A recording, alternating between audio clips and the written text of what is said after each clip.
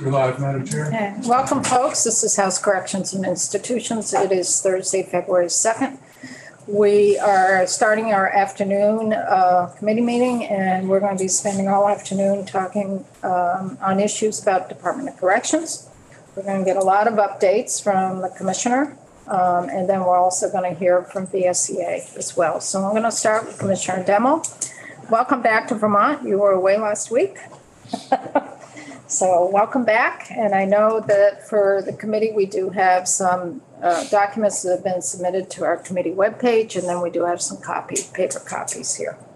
So welcome, Commissioner. Thank you very much. Excuse me for eating my lunch. Not at all. Well, again, my name is Nick Demo. I'm the Commissioner of the Vermont Department of Corrections. Appreciate the opportunity to come in and talk about this. This is the single most important thing we are working on in the Department of Corrections. If we cannot fix, adjust, and build a sustainable workforce for the Department of Corrections, we cannot do any of the policy objectives. We can't advance the policies of the state in corrections. We can't do justice reinvestment. We can't ensure that people are successfully reentering in our communities. So we have to get this piece right if we're going to be able to do anything else. And I think this has really been an evolution of thought for us in the last, I've been here 14, 15 months, especially in the last year. And it's interesting, the chair mentioned that I was out of town last week. I was meeting with the other corrections executives from around the country. And this is the single most important topic occurring nationally too. And we're only just getting our heads around the magnitude and the complexity of this problem. And so what I mean by that is I think everybody understands that there aren't enough staff in corrections to do the work that's assigned to them. That's kind of the very basic level of analysis. What I think has been missing from the conversation is that's not necessarily fixable in our current construct. And I'm going to show you some of the data that'll underpin what I mean by that. We are at the precipice of a very dangerous slope here where we want to get more staff into our system, and clearly we're having difficulty with that, and we have for a few years. And part of that is because we haven't done the right things to bring staff in. A bigger part of that, though, is that the demographics, the available workforces we're pulling from, are evaporating. And so there are fewer people available, even if we're doing everything right, which means we probably can't do corrections the way we have historically. We need to start reinventing the way we do the practice of corrections. And the other thing I would highlight is this is not a Vermont problem. It's a problem Vermont is experiencing. This is a national problem. And I know this because there's ample data from every state in the country that they're having outrageous understaffing issues. I know from talking to my fellow commissioners, directors, executives from around the country, they're having these exact same problems. There needs to be a national conversation about this and a national solution to that. It's part of what we talked about last week when we were away. And we did that with the Assistant Attorney General of the United States and with several of her Justice Department directors. And they're starting to recognize the national impact of what's coming, what's here and what's coming. And I think Vermont is at the center of that table. You know, there's a couple of states that are really innovating and thinking about this a little differently. This may sound strange, but Texas and Vermont are two of the thought leaders in this space. And it's because we've understood through data that this problem is way bigger than we thought it was when we set out.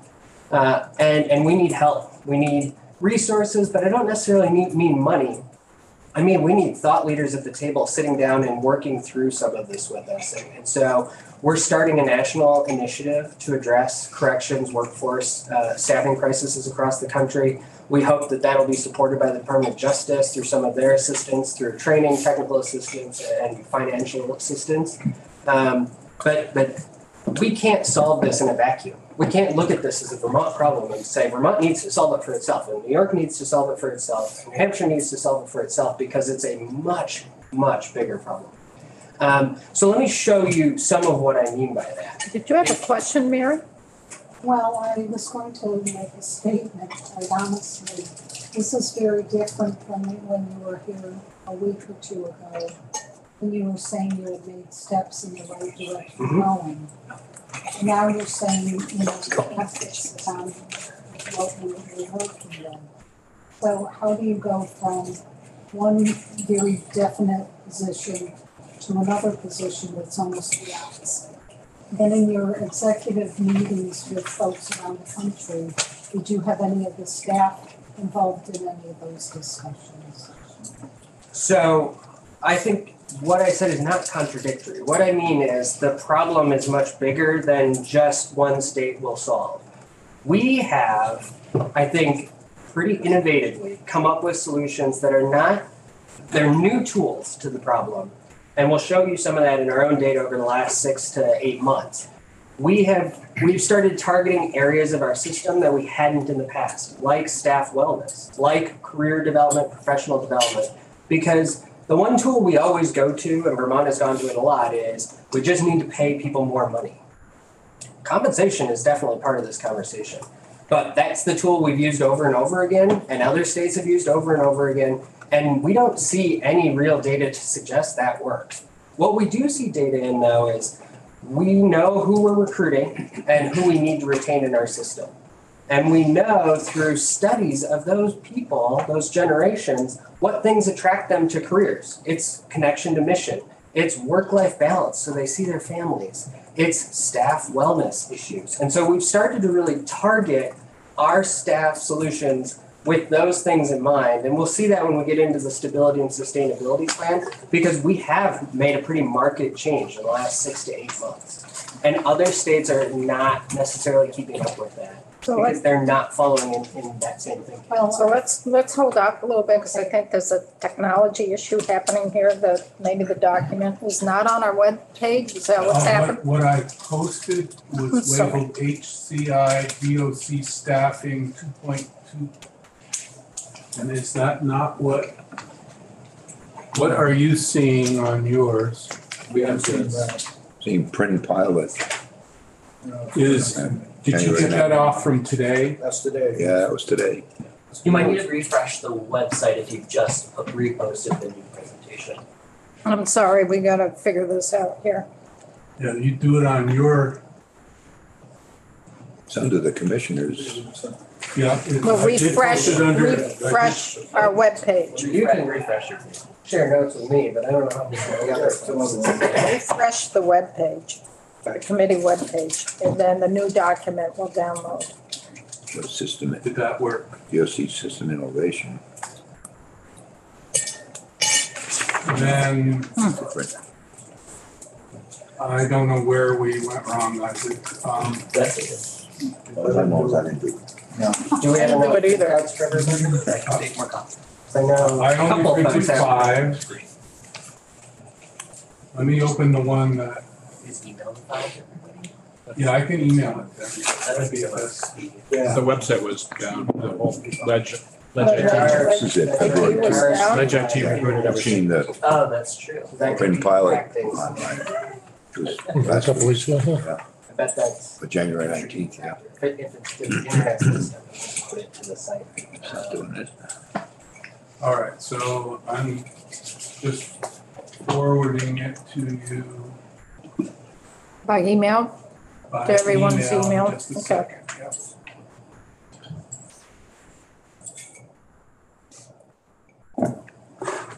I just want to get this taken care of before we get too far.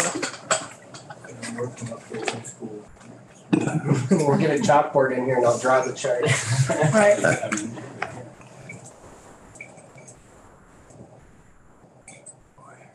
Lots of things are wacky.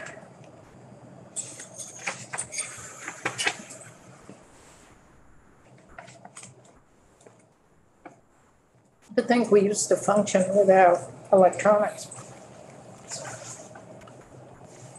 Paper copy. That's right. It's a message from Kevin Moore. Yeah, they had a An problem. outage, That's yeah. what Tristan was saying. They had a problem. Yeah, an outage as of 11:45. Jumper came through. We done. Oh, gosh. I know, Stop jumper. that's always amazing. I need a special little folder for That him. are so entertaining. Okay, no subject, but it's just coming to you now.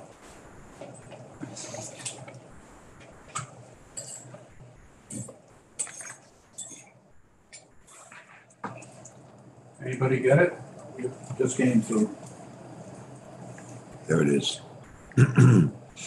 Got it? We're good. Okay, Mary, Yep. it's all yours. Oh, I just, based upon what the survey did, the University of Vermont did, and what we talked about, and from their view, many of the things that you said we were doing in a positive direction were not happening, so I hope I can Right. illustrate where things are actually going in a good way, if they are. Mhm.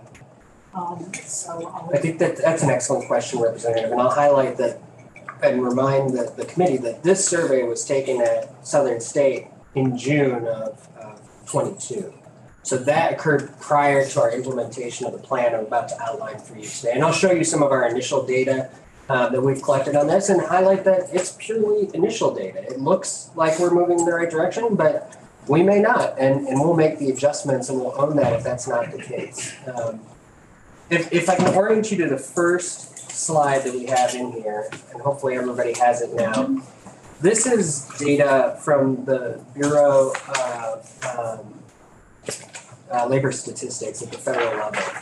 And this is showing the change in the working eligible population in the United States over from 1970 and then with projections through 2030.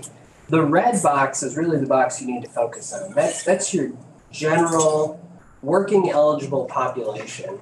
Certainly people over 65 can continue to work, but I hope so. generally we don't see that in the corrections space. Remembering that these jobs are very difficult, physically demanding, mentally demanding. So I guess to really simplify my kind of preface comments, the workforce that's out there is shrinking dramatically with no projection that will change in the near term. And so what we did before, things that work to recruit, retain, if we just recruited and retained as if it were a normal environment, got back to a little bit lower vacancy rate, we still will not be competitive enough. And so we need to be a preferred employer for the state.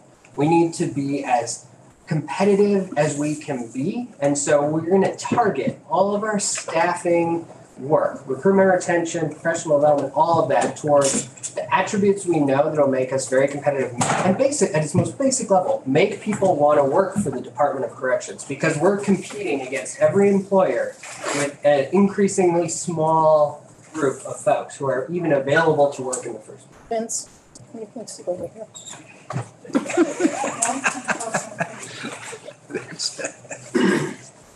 We go way back. Yeah, I know. We do. talk about this at the national level because this is obviously national data. This is what the national landscape looks like. But there are just going to be fewer and fewer employees available to hire. And we're going to have to get more competitive because the only way to be able to grab some of that small number is to be the best employer that we can be. And we haven't always done that. I'll be very candid about that. And especially in the recent era, we haven't done as good of a job as we need to be a really preferred employer that the employee at a human level feels like the department is invested in them, that we're leading them properly, and that we're supporting them in their whole life. So if you go to the next slide, this is Vermont data. So this is Vermont specific. A little different, so it's hard to orient yourself, but basically the blue lines are areas where the population is growing and the red lines are areas where the population is decreasing. So in most of our hiring range, 20 to say 60, the population is decreasing, upwards of 20, 30% in some categories. So again, those are the people we're trying to capture to be employees in our system that want to work for us. And that number is increasingly evaporating on us. So I want to give you that to orient you to how then do we go out and recruit, and how do we attract people to DOC? And then most importantly, because we're recruiting is actually the easy part of this. How do we retain those people and keep them in our system?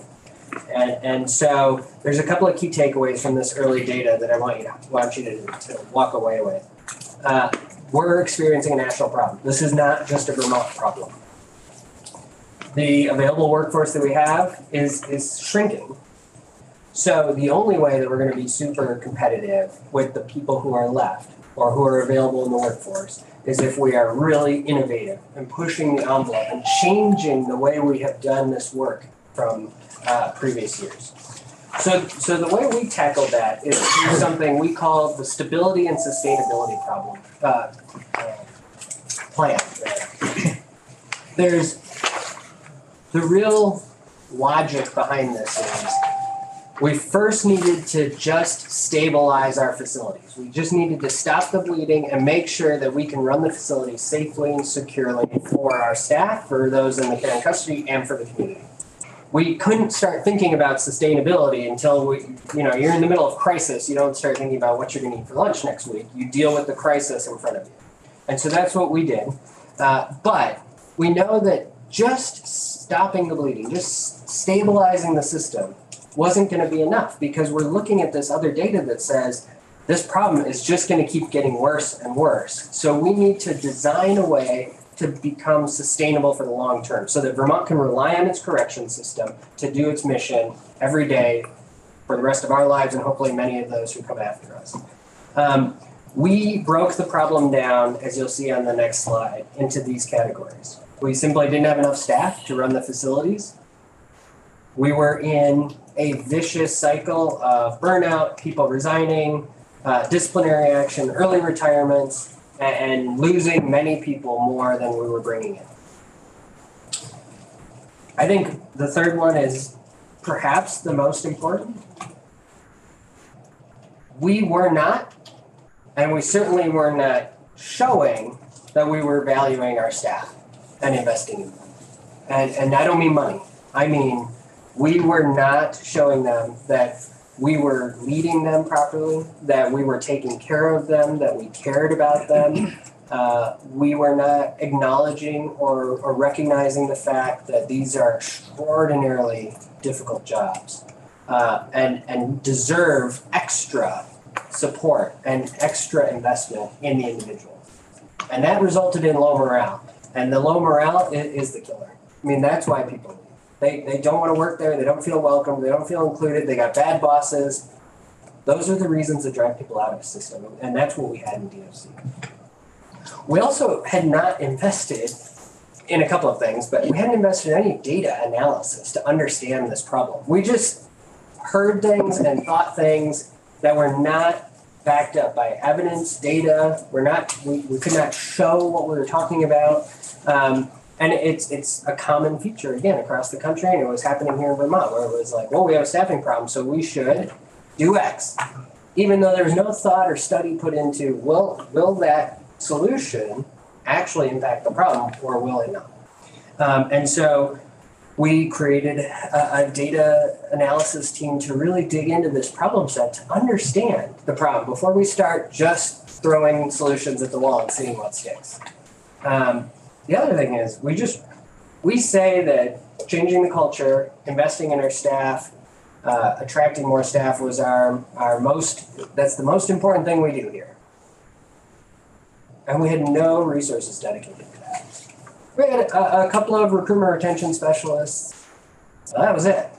There was no department or division within the department focused on the staff experience. There was nobody focusing on recruitment and retention. Our facilities did not have recruiters. And so we're saying, on the one hand, this is the most important thing we're doing. And on the other hand, we've dedicated nothing to that problem set. And that got us to some of the major problems we were having. So that's the problem set as we saw it. So Commissioner, I think we have a Yes. question.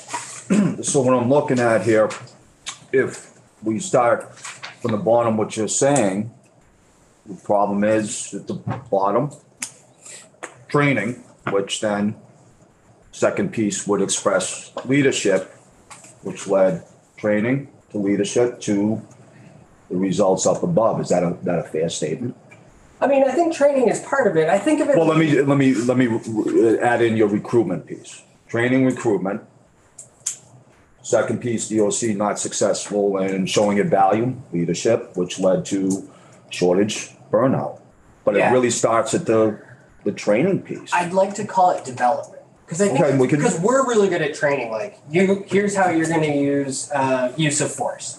You have to confront a use of force situation. We're really good at training how to do that. I agree with What that we're not good development. is saying, I want to set you up for success in your Exactly. career. I want to help you to gain new skills so that if you're a CO but you want to be a PO, we can get you there. We did not do that well. So yes, I think you're right, but I would call it, we don't develop our staff. We don't develop people into leaders, into better staff members, into whatever. Okay. We really don't professionalize Right? the positions and honor that That's where I was profession. getting to. And honor that profession. We're good at training skills. We're not good at developing people as professionals. That's absolutely right. Well, with development comes training. Yeah, I mean, Educated, training is part of informed. it. Yeah, Yeah. yeah. Okay, thank you. But I just don't, because we talk about training a lot, so I just don't want to conflate the two, because I think they're a little bit different. And development See doesn't that. have to just be training. It can be, hey, I'm your supervisor. I sit down with you every couple of months and we just talk about your career. Hey, here's what's going right. Here's some areas you can improve. What do you want out of your career? How do I get you there? How do I help you get? That's not training necessarily, but it is developing the employee. And I think we have not valued that as an important aspect of our work, and we need to. I mean, that is critically important, especially when we talk about millennials and Gen Z. That level of hands-on development is critically important to keeping them employees in the state. Great. So we have some more questions. We have Chip, Mary, Tristan. So it seems to me it would be difficult in knowing the corrections system or hierarchy employment. So to offer someone a career, they need a place to go. So if you've got 100 officers and 4 shift supervisors, that limits it right there. That limits upward mobility. So you say, okay, well, you can go and be a PO. You're not locked into a facility 12 hours a day. That is a big improvement. But there are only so many POs in a district. So upward mobility seems to be an issue that is almost insurmountable, I would say. You know, I mean, if you start as a CO1 and you spend 5 years there, and there's no openings in the supervisory layer, and there are no openings in your probation offices, you're stuck there as a CO1 or maybe becoming a CO2, which means a better pay grade and such. But it just strikes me that you're starting with limitations that seem really, really difficult. You're absolutely right. Yeah. Yeah, the way that is the system as it exists right now, and that is a problem. Yeah. So How do we change it? how do we fix it, right? Next question. So my thinking on that is that we need to get more diversity of experience in. So maybe you don't move from a CO1 to a supervisor, but you move around as a CO1 and get to do some different things. Maybe we bring in different types of training or education. We continue to enhance our special teams, which are kind of duty assignments that are above and beyond the normal. So we have a special response team that responds when there's crisis in the facility. We have a peer support team. But we find other ways to infuse the diversity of experience into our system to keep people interested. Yeah. Because you're right. I mean, there are only so many positions and places to go. I think in some ways we're fortunate in the Department of Corrections. We actually have a lot more places for people to go than many state departments. Mm-hmm. But we're still limited. And then, I think the other thing is we do have to grapple with the fact that we just, looking at what motivates the generations that we're hiring, we may not be able to expect they're going to stay for 30 years anymore. That just may not be the reality. Even if that could be our goal. We want to keep you for 30 years. We want to give you an enriching career. You get the benefits the state has put aside. But we also are gonna need to be comfortable enough with, we may have you for 3 years, and let's make the most of that time and give you some new skills, so wherever you go, like, good on you, and hopefully, you know, we can remain friends and you remember the time with DOC fondly, but we gotta think about that a little differently. And then I think there's some other ways, you know, we can add some other positions into the system that may give some more flexibility. You know, we've talked in the past about a CO3 rank, which is more of a leadership rank before you get to shift supervisor. They could be the FTO, the training officer, things like that. We've talked about adding recruitment and retention officers right into the facilities, and that could be a security rank, and their job is really to monitor, support the retention needs of the facility, to keep people, hey, I'm noticing that this shift, like, people are mad. Let's dig in on that, figure out what's going on. Is it a supervisor issue? Is it staff conflict? Is it they don't like the food? Whatever it is, let's figure that out so we can start to fix that. Those are some of the things that I think would help address what you're talking about. But you're right, under the current construct, I'm going to be a CO1 today, I'm going to be a CO1 in 5 years. Hopefully someday I'm not a CO1 because I want to do something else, but there's only so many places to go. So we have some more questions here. We have Mary, Tristan, and Connor. You mentioned a couple of different things in your statement. You talked about prices. Mm. Your facilities have been in crisis in regards to your staff. Mm. We were told last year, and I believe the year before, that it was going to be kind of, and you weren't there, so I will give you that, you know, as well. But we were being told that all hands would be on deck. Leadership starts from the top. Mm-hmm. You roll up your sleeves, you work right beside your staff, you get the job done, all hands on deck. That has not happened. I respectfully disagree with you on this point. I know we had some of this conversation last time.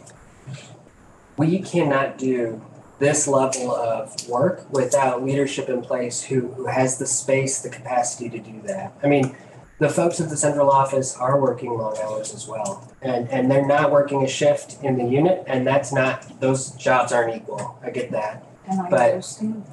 But we need leaders in place who can sit down and work through this stuff, because the solutions are extremely complicated. And if we just say, get into the facility and work a shift, yes, that may have a momentary blip on the morale radar, but we're losing opportunities to really fix the problems for the long term. And I think that's where we have to invest our very finite leadership resources, is on the solution building. Well, you said peer support. I think we've seen in a lot of the reports, they don't feel supported. So you've got to start from the ground up to do that and really get your arms around this. Because I don't think you're going to move anywhere with your expertise, whatever plan you have for this year. I hope I'm wrong, but I'm not being real. It's not sounding very positive. Okay, well, I think we'll show you in the data some of the things that we've done that have moved that needle. I also just, I know that there's a divide between the field, the facilities, and the central office. And I think it's obvious that has gotten bigger. The divide has grown over the last couple of years. I recognize that, and I want to close that gap down. But I think when we target one of our workforces against the other, one part of our facility against the field, does nobody any good. And so we're one department, and we're working in our assigned duties, and many folks, to include many at the central office, are working well beyond their assigned duties to fix these problems. And whether that means you work an extra hour in the facility, or whether it means you have a full-time operations manager job and you're doing a COVID response team job and you're helping travel around the state to mentor other leaders around the state, that all contributes to the common good. And I think it's all valuable. And I really don't want to pit one of our workforces against the other. We have more questions here. They keep popping up. So we got Tristan, Connor, and Gina. Thank you, Commissioner. Sure. I think I really thought you were insightful when you mentioned the connection to mission as a key issue. I looked at the statute establishing DOC and what you do. The mission is fantastic. You know, it speaks of human dignity, speaks of rehabilitation, reintegrating into community. Where that statute looks really flat to my eye is a definition of a correctional officer. Job classification includes, quote, the supervision or monitoring of a person on parole, probation, or serving any sentence of incarceration, whether inside or outside a correctional facility. So you have a job description of a supervisor or monitor, someone's keeping an eye on things. That job description in statute doesn't speak to human dignity, which could be a higher calling that could infuse this department with a greater mission and attract the best human capital that we have. I wonder if you've considered that. Yeah, that's a great note. I have not considered that, but I think it's something that we would be very interested in. I will say one thing we did over the last year is really sit down and examine and spend literally a year working on this, is looking at our mission, vision, and value statements. And I know that feels corporate and I get it, but it does provide a framework for our staff to really understand what are the values of the department. What is my mission here? And so we will be launching that hopefully in the next few weeks system-wide. And that could be a great jumping off point to examine some of the statutory language and maybe infuse some of that into statutory language. Because I think the mission, vision, and values work that we did really does focus on the human service aspect of this, recognizing the people we're caring for are human beings. And I think that is a huge driving force for why people join our department. Thank you. Connor, then Gina. All right. Well, Commissioner, I totally agree with you that it's about more than just money, right? It's about dignity. It's about purpose. It's about opportunity for advancement. At the same time, like, I'm doing a Google search, like a job search up in Burlington, and it's entry-level CO1, $20 an hour. Next line down, Burlington Bagel Company, $25 an hour, right? And it's like, okay, one job I toast bagels, the other ones I get belly through it's flown at me and chance of assault. So I don't it always bothers me when people say corrections is unskilled labor. I think it's highly skilled, but I just don't know how you overcome that without throwing more money at it. So does the administration have something in the budget coming up? I think part of that is our classification system in terms of the pay scale and the steps. So as a CO1, it's a certain pay scale and qualifications are a high school diploma or GED. That's it. So we've reached out to Government Operations Committee last term and say, hey, if you really want to professionalize or bring in, and I think Tristan brings up a good point. I mean, you got to look at the statute in terms of how you define a correctional officer. If you want to bring in folks who want to make a career out of it, you're going to have to change the classification of that in terms of employee. I think that's right. I think there's two things that we've done on this front that really matter. And your point is very well taken. And I don't mean to be glib or to say that money doesn't matter. It absolutely does. But we can't look at it in just a vacuum of we need to pay them more. That will solve the problem, because it won't. What we've done is, as part of our side letter agreement last year, we proposed a market factor analysis. That idea originally came to us from VSEA, and I think it was a great idea to study. We want to start with security staff positions. They're the most critical at the moment that we need to fill, but then expanding it to the whole classification of the department, study that against regional and national correction systems to understand, are we where we should be in pay? Should it be higher? I don't think it'll go the other way. So are we where we're at? Should it be higher? If so, what are the comparables? So we did that. DHR is working on that. That's a process outside of DOC's control, but it's something we requested of DHR and they accepted, and they're studying that. When we have those results, we'll absolutely publish them to our whole staff, but also for you all. The other thing is the state has made an enormous investment in correction staff in the last 2 years to the tune of $11 million. Right to the pockets of corrections staff.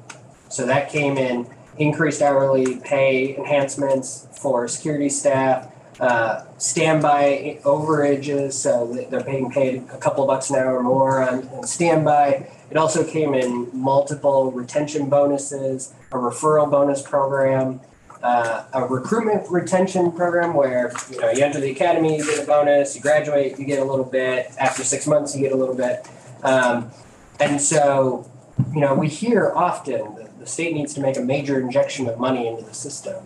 I mean, that was $11 million on top of the new contract over the last 2 years. So I don't want you to leave the room thinking money isn't part of our solutioning. It just isn't our only solution. And I think the market factor analysis will help guide us a little bit on that.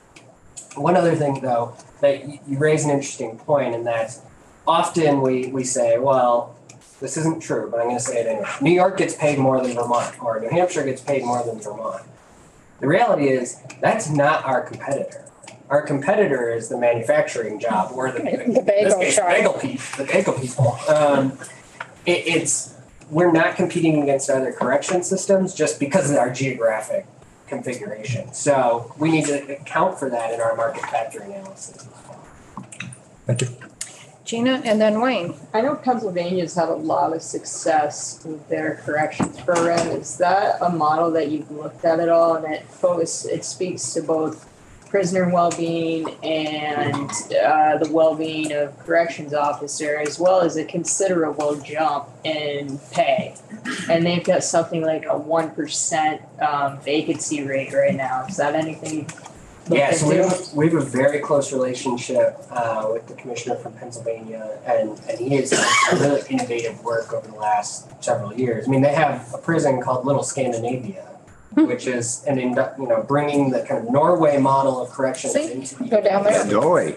Al Comir and I have volunteered to go to Norway to research this. I let the cherry on yesterday. I'm just letting you know. I don't know about you, sir. Did he find his Norway's ready for Al. Al may be ready for Norway. But I think a lot of the thinking that underpins that model is wellness-based. And so you'll see that in a lot of the work we're doing here. And I think looking to them as a thought leader on some of this is a good idea. Yeah, and the pay. Yeah. Because I think it's like 70,000 or something like that for a corrections officer. So, I think that's well out of the ballpark of where things are should be going. able to show us nationwide kind of where pay is at across the board, which will be helpful for us to understand. That's always been a struggle here in Vermont for folks who, even coming in to be in a commissioner's position or a secretary of an agency or in the judicial branch, our salaries are not comparable to what you can get in the private sector. So then there could be a push in the legislature to increase salaries that then might include increasing your state budget, which people say we spend too much now. We don't need to spend all this money. So that's the tug of war. That's your push and pull that happens in the building, in the State House. And that's been going on for years and years and years. And public sector jobs in Vermont do not pay as much as your private sector across the board. I'm not making excuses for DOC, but in all the other committees that you'll end up sitting in, there'll be that pressure for that. So I think So we got one more question, and then I want to go back to going through the handout because it may answer a lot of other questions folks have. Wayne. We've had testimony, we've been talking about the programmatic changes and modernizing how we go about the prison system.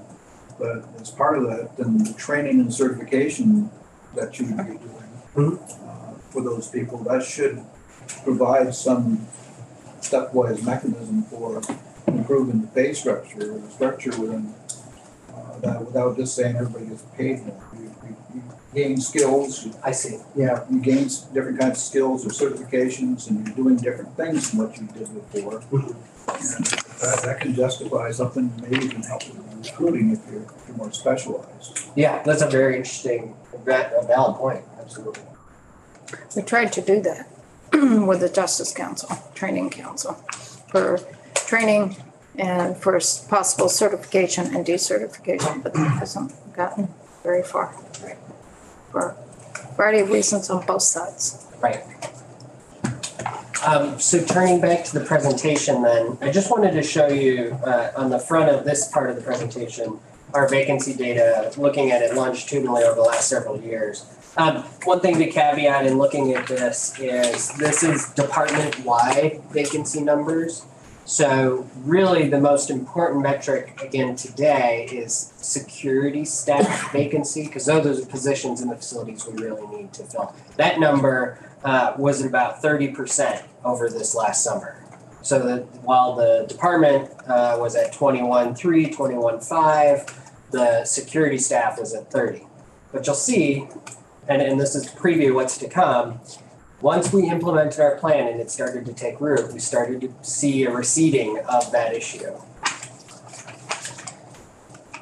And I wanted to highlight, we added this slide, the next slide on overburdened field staff, to highlight one of the major problems we've heard from the field is the exposure of the field to standby work and overtime. That overtime generally is reflecting when they're doing hospital coverage at one of the state hospitals to monitor an incarcerated individual, a job that historically was a facilities job, but has been taken on by the field due to the staffing shortage. So what is standby? Standby is a status, so you're not scheduled to work. Oh, but you're on call. But you're on call, basically, yep. And we pay a standby rate for our staff who are on standby during that period. And through the side letter agreement with the VSCA, we added additional hourly rate to that to support them through the standby work. So what really threw a monkey wrench in a lot of this, I mean, you always had some higher standby and overtime pre-COVID, but when COVID kicked in, that's what really skewed. Yeah, I mean, the system. DOC got a big hit. The system Staffing was DOC, strained. COVID broke it, and now we recognize, COVID isn't the impact any longer, but we'll never go back to where we were. The system has changed. The world has changed dramatically since then. I mean, the reality is, you look at this orange, and it's increasing. Part of what that reflects is that the population we serve is a lot sicker than they were even 3 years ago. And so we're having significantly more hospital visits, significantly higher acuity concerns with illness in the facilities, et cetera. That's not the only reason that's happening, but that is a contributing factor. So let's get to the plan that we started in the summer. And this is kind of a living plan. So we keep adding to it as we go and learn more. But these are the major tenets of the plan that, as it started. And like I said, we're adding to it. The biggest complaint we heard from staff, single biggest thing, was not about money, was about not having enough time away from the facilities. Nobody got to see their family. Nobody got to do their hobbies. Nobody had recuperation time from their shift. They just were working all the time. They never got to go home. And so we set out to understand how we could impact that, knowing we have very few staffing resources. How do we get to a place where we can get people away from the facilities as much as possible? So we redesigned our schedules. We reached an agreement with the labor union to implement on a temporary basis 12-hour shifts. We did that a couple of different ways. I think we can fast forward a little bit to kind of where we're at today.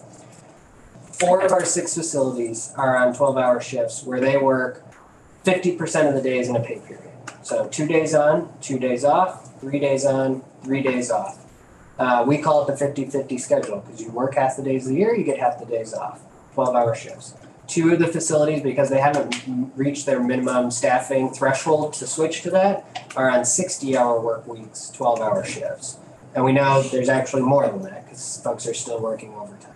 So I'm going to stop you there because I think it's important for the committee to understand how you put what triggers the 50-50. Because when you first started with this, it was back in August, I think it was. You were negotiating with VSCA. You had a side letter that was agreed to.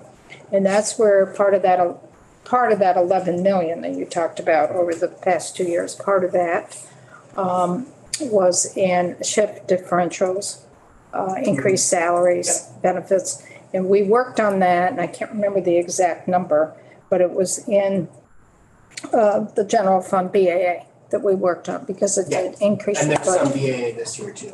in 22, the FY 2023 BAA, the one we're just doing. And I forgot how much that was that we gave approval to.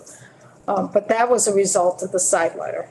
Correct. But I think what would be helpful for the committee is the first thing that you initiated was the 12-hour shifts before you got into the 50-50. Oh, sure. I think that would be understand what you're important saying. for the committee to understand the process So- first, because some of the correspondence that members are probably still getting from some staff is we're working, it's this 12-hour shift, 5-6 days a week, and we can't sustain this. And you were very clear by instituting a 12-hour shift for the facilities statewide. It's just to stop the bleeding for a little bit, and then they transition into the 50-50 work schedule. Right. But there was some parameters and qualifications that had to be met to get into the 50-50. So I want you to start at that 12-hour shift. Sure. Yeah, First two big things happened. The biggest things first was, we're on 8-hour shifts, 3 shifts in a 24-hour period, kind of your traditional 8-hour shift model. That was what you were scheduled for. What you were actually working is 16 hours, so 2 of those per day. And often two shifts back to back, 8 hours off, and you're right back for another 16 tomorrow. Because we had too few staff to run the facilities any other way. This came to a head during the Omicron phase of COVID, really January of last year, when our St. Johnsbury facility, they lost too many staff. We bottomed out. We hit the number that was what we felt was the bare minimum number of staff to run a facility. And so looking at our emergency staffing plans, I mean, just as a matter of math, you need fewer people to run a facility if they work 12-hour shifts in a 24-hour period than you need to run 8-hour shifts. And so we flipped the schedule at St. Johnsbury, emergency 12-hour shifts to stabilize that facility. And unexpectedly, after a few weeks, the staff started reporting that was preferable to the structure they were under previously. And the reason for that was it provided much more stability in their schedules. They could predict when they were going to work. They could predict when they were going to have days off because it had a fairly miraculous stabilizing effect on St. John's. That was not the intention. The intention was to get us through the next week, and then we'll figure out what to do with that next week. But we pretty quickly figured out from staff that was a much better setup for them. So that planted a seed, and we started to try to understand why was that happening? What was most stabilizing about that? Why did staff prefer that over the 8-hour shifts? That research kind of was ongoing and just kind of a thought exercise. St. Johnsbury remained on the 12-hour shifts, and we talked at one point about switching them back, and their preference was not to switch back. That came about the same time as the second event happened, and that's when Springfield also hit its minimum staffing level. That was June 22, the day the survey was taken, basically. And so June 22, Springfield is at its lowest staffing level, bare minimum to run the facilities, and we switched them to the emergency 12-hour shifts also. But around that same time, we had studied 12-hour shifts and looked at different models of how you implement this, and found that if we could get staff to each facility to a minimum staffing level, we could switch them over to a 12-hour shift model that they would only have to work 50% of the days in a 2-week pay period. And there's different ways to do that. You may have heard of a 4-3 schedule, so it kind of rotates back and forth, 4-3, 3-4. We chose, very specifically, a 2 on, 2 off, 3 on, 3 off model because, going back to this, what we heard from staff is they don't get enough time away from the facilities, and I have to wait forever to get a weekend off. The 2-2-3 model enables every facility staff member to get a 3-day weekend over the weekend every pay period. So every other week, you have a 3-day weekend over the weekend. That in and of itself is, I think, the best reason to have this schedule. It gives staff that requisite time at home with their families, often when their spouse or partner has time off as well. Kids are not in school on the weekends. They actually get to spend time with their families. They get to do their hobbies, whatever that is. They get to go out with friends if that's what they like to do. So it was those emergency events that kind of pushed us towards this concept. And then when we studied it, we found there's preferable models that we could adapt. We went to VSEA and negotiated out the side letter, which included mechanisms for getting us to the 12-hour shifts, but also included substantial pay increases and a variety of other things like the market factor analysis and the like. So that's the brief history as to how we ended up here in the first place. St. Johnsbury had the option to go to the 50-50 schedule and actually delayed it a little bit to stay on the old schedule. I still don't quite understand why that was. But they were really the kind of predicate for our understanding of how these schedules would work and the staff response. So how many facilities right now are still on that 12-hour shifts, and how many have moved to the 50-50 work schedule? So 4 of the 6 facilities are on the 50-50. 2 remain on the original 12-hour shift. And what are the 2? Northern in Newport and Northwest in St. Albans. In Northern, because they haven't reached the staffing level to kick in the 50-50. Because you have to meet a certain staffing level to kick into the 50-50. I'll highlight that both of those facilities have been doing some remarkable recruiting, and hopefully their retention rate is stabilizing. And so we hope we could get them there in the spring. So what feedback are you hearing from the folks that are on the ground doing this? What's the feedback that you're hearing? And is it different per facility? A little bit. I mean, so we were able to move. So we implemented this plan in early September. We were able to move CRCF in South Burlington and Marble Valley in Rutland to the 50-50 immediately. Everybody else went to the 12-hour shifts, 60 hours a week. The immediate reaction was a little mixed. I think it's part of kind of figuring it out. What is this like? My posts change, all this, there's a lot of churn that happens when we make a move like this. But pretty immediately, that stabilized and recruitment started to go up. Next was St. Johnsbury. That came, I think, about a month later. And they had already been on 12-hour shifts now for 10 months and were very used to it. There was really no change in our reactions. Then, I think much to our surprise, because you'll remember in June, Springfield was in crisis. Mm-hmm. They very quickly caught back up and were able to switch to the 50-50, I think in November or early December, and really had a stabilizing effect there. There were some other things we did at Springfield as well that I think helped that aren't included here, but the reaction from staff, when I rock around the units, the reaction from staff is very positive. And we can back that up with data now because we've started doing staff satisfaction surveys on this plan. And that was one of the predicates from the beginning is, before we even go to this, let's ask people what they want. And then let's figure out, okay, they want X, don't want X, how do we make this work? To the tune of, we asked at every facility, what hours do you want to work? You want to work 6 to 6, 10 to 10, 12 to 12, 2 to 2? We let people start having a voice in the system. And I think that was appreciated as well. So before we switched anybody over, we let them vote on whether they wanted to switch. Every one of those votes that we've had, they've overwhelmingly voted to switch, to the tune of 60 to 70% of the facility voting to switch every single time. And so the data would suggest that this is positive.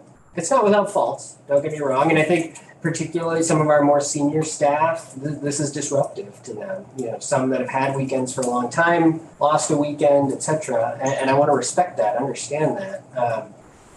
But we have to do what's best for the whole system to retain the staff. And this is one way that we can impact that. So we have a question. Okay. Who's busy typing? Tristan. Thank you, Madam Chair. Commissioner, regarding those staff surveys, have you talked to your Quinn research partner, UVM, about kind of integrated approach to long-term monitoring of that from utilizing the really great data that they had. Yeah. Keeping in mind that you sort of over-survey a population and use different methods, it can kind of pollute everything. Sure, yeah, and that is always a concern, I get that.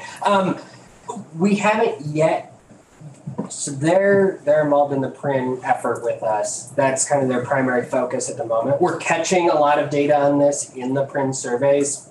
That's unique to Springfield, of course, but I think that is an area for exploration when we get there, towards the tail end of the PRIN effort. And there's been discussion of, does the PRIN effort stop? Do we bring it in-house and continue it because it's such a valuable tool? Those types of conversations that I think, University of Vermont, strangely in my mind, but uniquely, has some really great researchers on corrections. And so we want to make sure we capture that value, and we've got the partner right down the street. So I think that's a great idea and something we look at longer term. Right now, the staff satisfaction surveys that I was talking about are being done by our internal data and research team. And we just ran one, so we'll release that. I think that they're finalizing the data cleanup this week. And so hopefully within the next couple of weeks, we'll release that to all of our staff, as we always do, and then to everybody here as well. The goal here is just to be as open as possible. We're not trying to say this is the best thing ever. We're saying this is what the data is showing us, this is working, so we're going to keep on it. The data showed us that other thing didn't work, we're not going to do that anymore. And there's no, I'm sure there are better answers, there are right answers, but we're not wedded to any one thing. We just want to get it right. And so we're following the data, we're following evidence, and not just the knee-jerk reaction to, we know this has always been a problem, that we're going to throw this solution at it. We just can't afford that anymore. The problem's too big. So let's get to the data. So that's your further. Okay, let me burn through a couple of these. We talked about the market factor analysis. That was a key component of our plan. We also needed to design a more permanent systemic commitment to staff. That's the professional development, that's the staff wellness.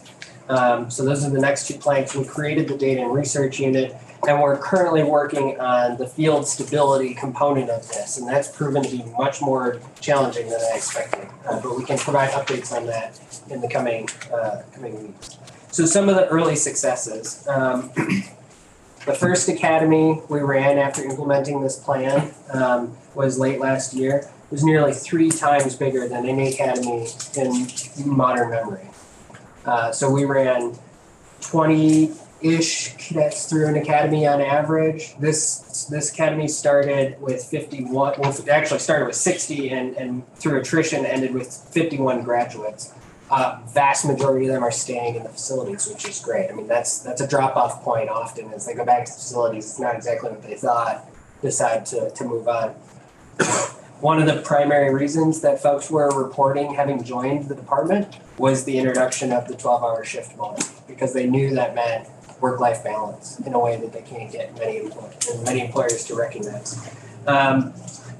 We also made more efficient and optimized our facilities. There were posts that we created that just weren't valuable anymore, weren't providing a necessary function, so we were able to find some efficiencies there. And then we moved, as I said, the 4 of 6 facilities over. So the early data, what you're seeing in this, make sure I'm on the right slide here. The blue box is the number of people we're hiring. The orange box is the number of people we were losing. And we could trend this backwards for a long time where blue and orange was overwhelming blue every time.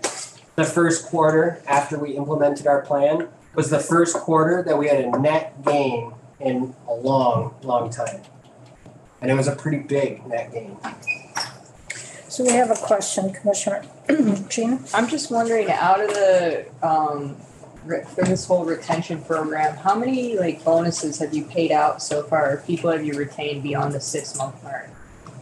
We could pull that down for you. We did, in the most recent side letter, there were 4 different types of bonuses. There was a referral bonus, so I ask you to come join, you join. I, as the employee, get a bonus for doing that. There was the new hire bonus, so the staggered, you get so much based on how long you stay bonus. And then there were 2 department-wide bonuses as just a general retention bonus for folks who have been in the department a certain amount of time.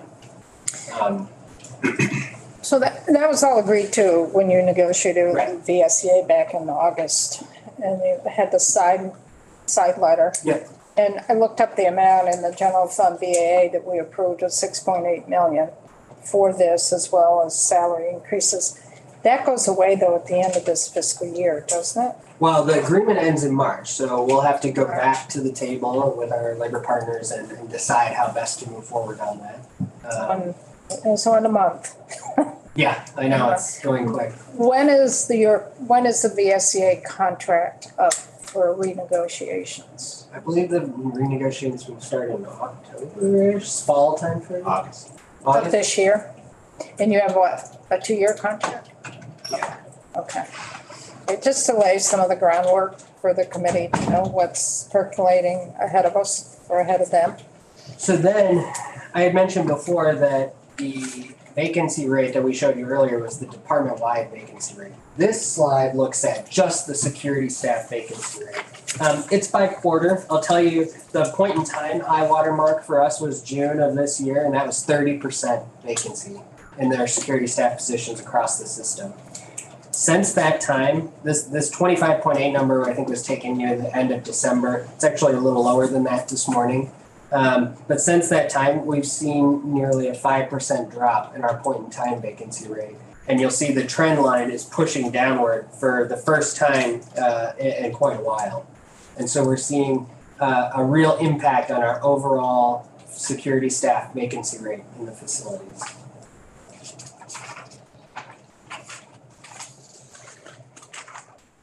So then this next slide, it's a little complicated, but this I think really shows the impact of the 50-50 schedules. The blue is where we started. That's basically the percentage of staff under the threshold that we set. So you remember I told you we had to hit a threshold in order to switch these facilities to the 50-50 schedule. So the blue is where we started. So 86% in South Burlington, 84% in Rutland, 86% in St. Johnsbury, 56% in Newport, 60% in St. Albans, and 71% in Springfield. The orange is what happened afterwards.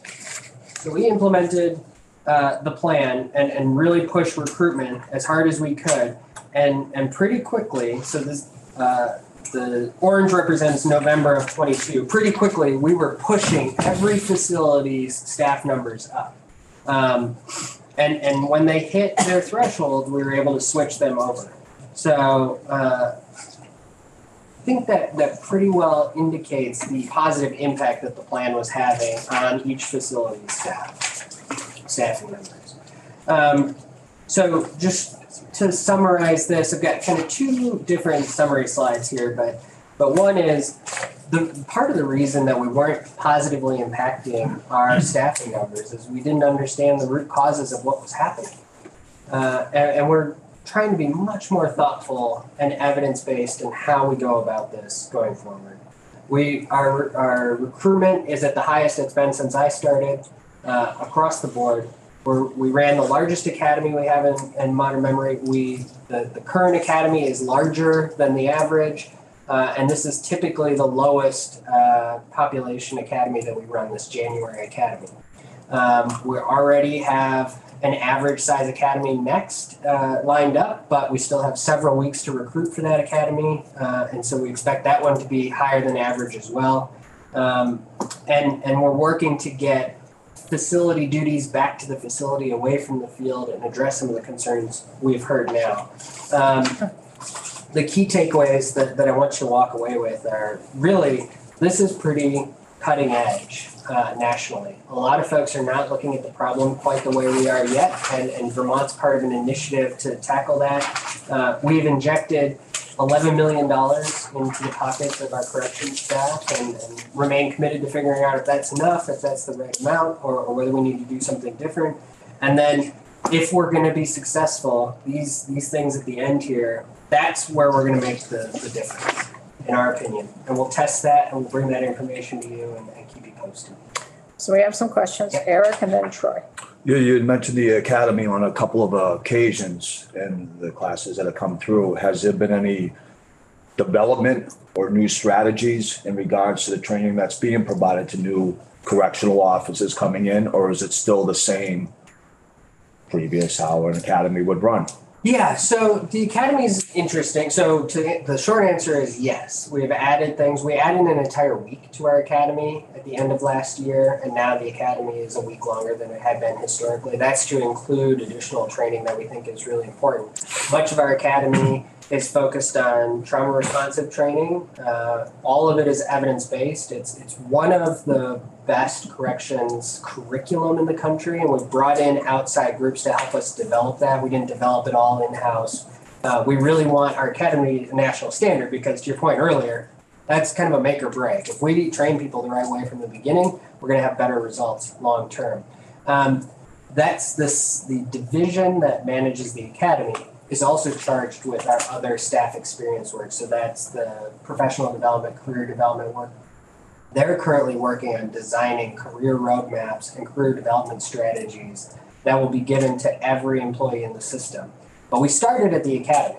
And so now every recruit that leaves the academy leaves with a career development plan. They're not perfect yet. This is kind of our first shot at it. And we'll continue to refine that and make those better. But we thought, well, we're in a great place to start. We've got a new batch of recruits coming in. Let's get them off on the right foot. Even though we might have left some people behind in the past, we can get them up to speed. But let's get it right with this new group. Those career development plans and career roadmaps, I think, are going to be a really critical tool to helping supervisors, managers, and employees kind of work their way through the system. You know? They follow up quickly. Yeah. In regards to the academy with that level of training, the implementation of some type of development and training for case management. Very, very, that would be of great value. If you look at the staffing, and from what I understand, many individuals have moved into a case management position from a correctional officer. You mean case planning or case management for an incarcerated individual? Yeah, being a case manager in the facility, so some level of development and training that gives them the tools to understand the concepts and so forth behind managing a case, development of plans, the assessments, things like that. I think there's really two parts to that problem set. One is on the training side. I think that's important. We need to do a better job of training the folks for those jobs because those are really important if we're going to achieve our policy objectives. The other part is we need better tools. Our case management tools aren't the best. And so that's some of the things we're going to talk to you about this year in this session is, hey, if we invested in these types of tools, it would help us with better case management. It would help officers understand, this is where this person is going wrong, or this would be a good path to get them on to have a more positive reentry situation. So I'm excited to dig more in on that. And I think we need to hit both sides of that equation, the training side and then the tools that we give our team to do their job. Absolutely. Thank you. Yeah. Troy, and then Tristan.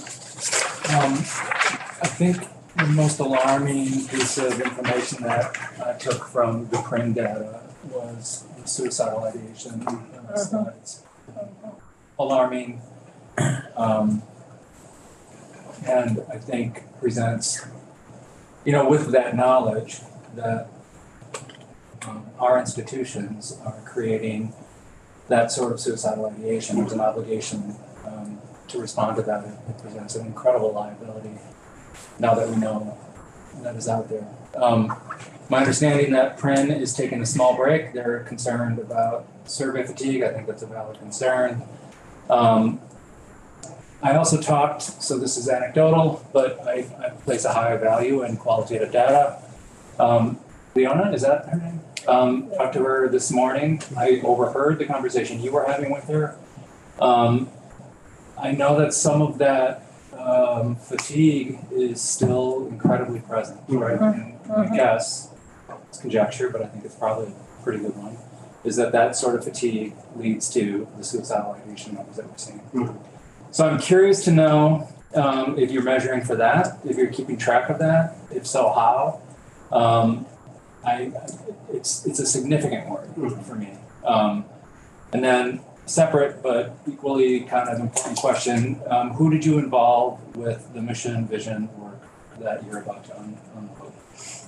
So I'll take the suicide issue first. Couldn't agree with you more.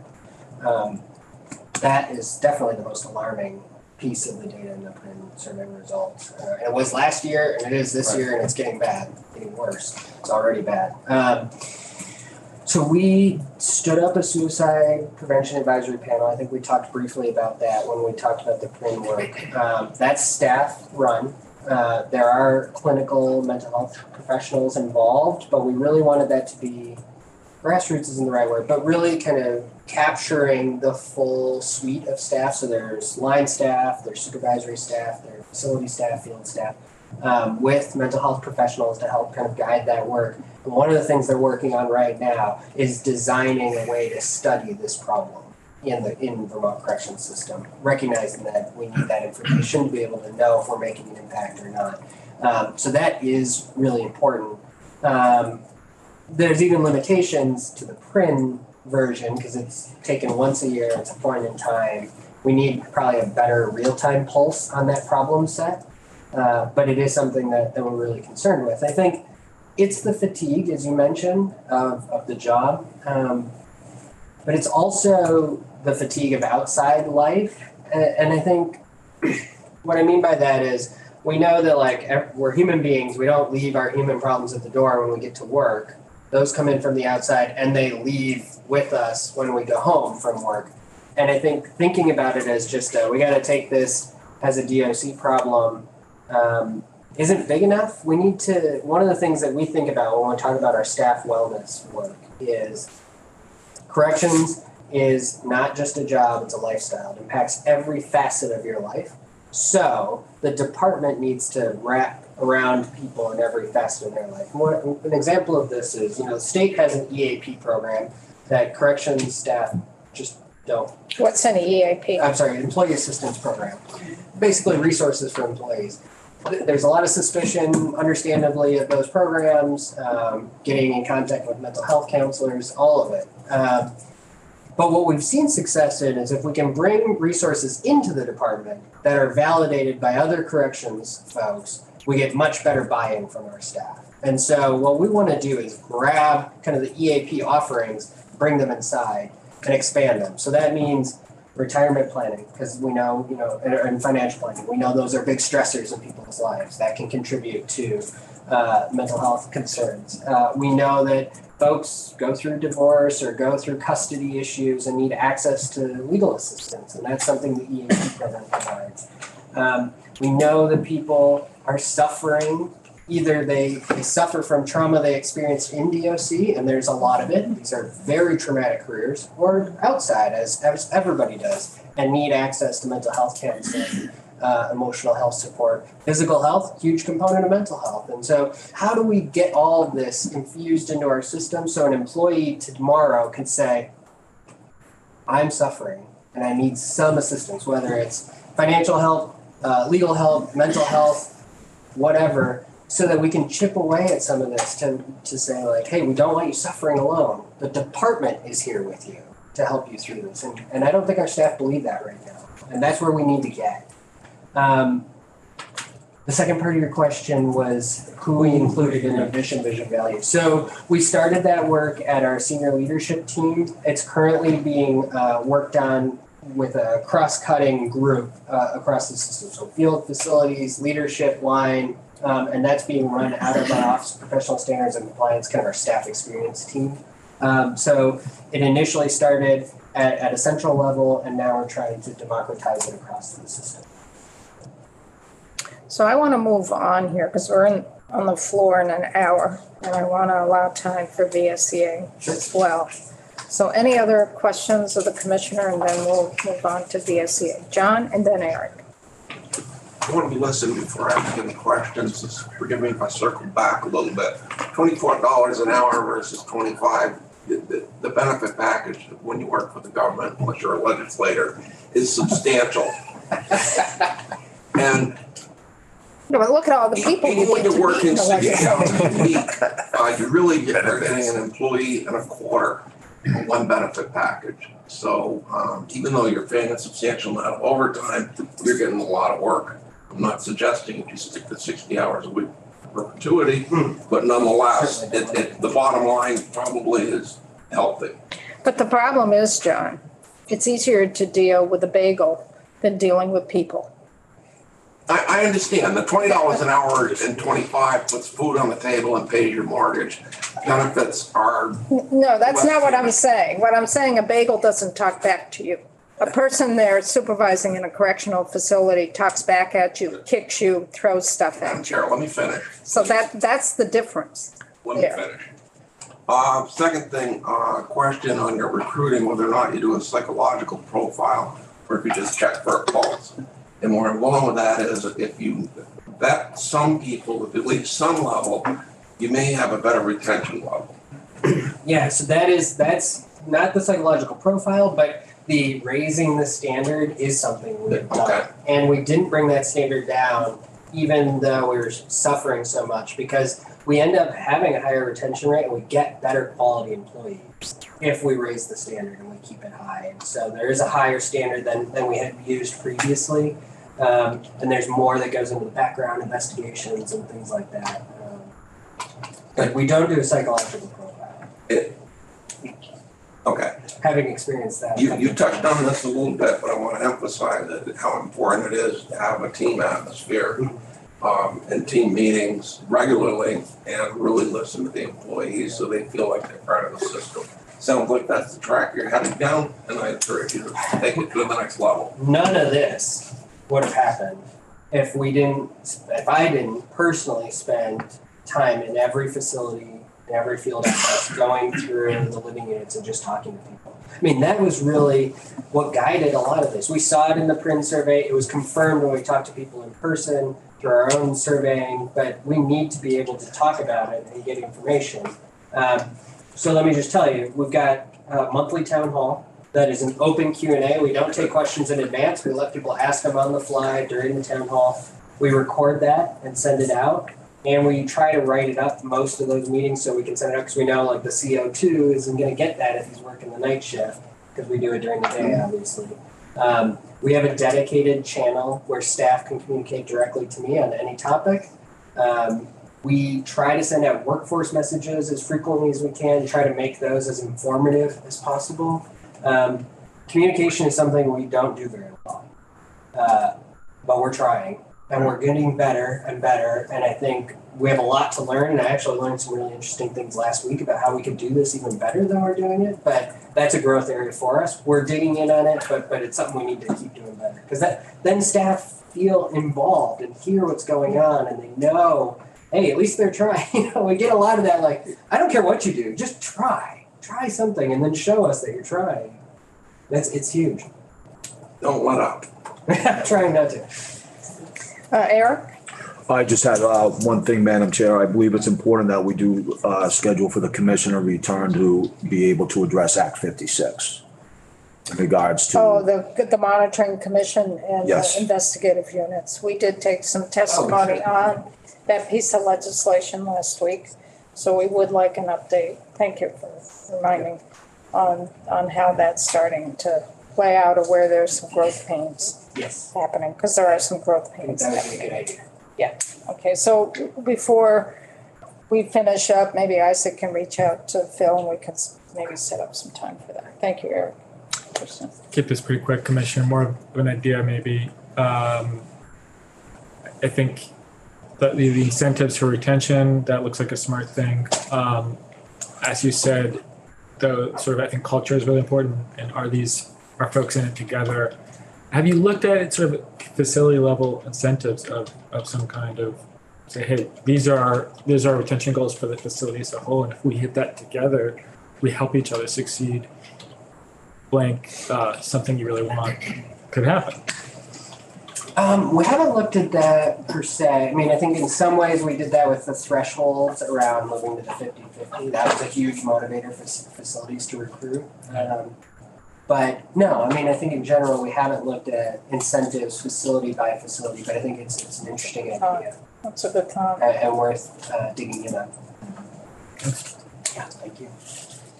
Thank you, Commissioner. Thank you, Commissioner. Thank you, Commissioner. We're due on the floor at 3:00.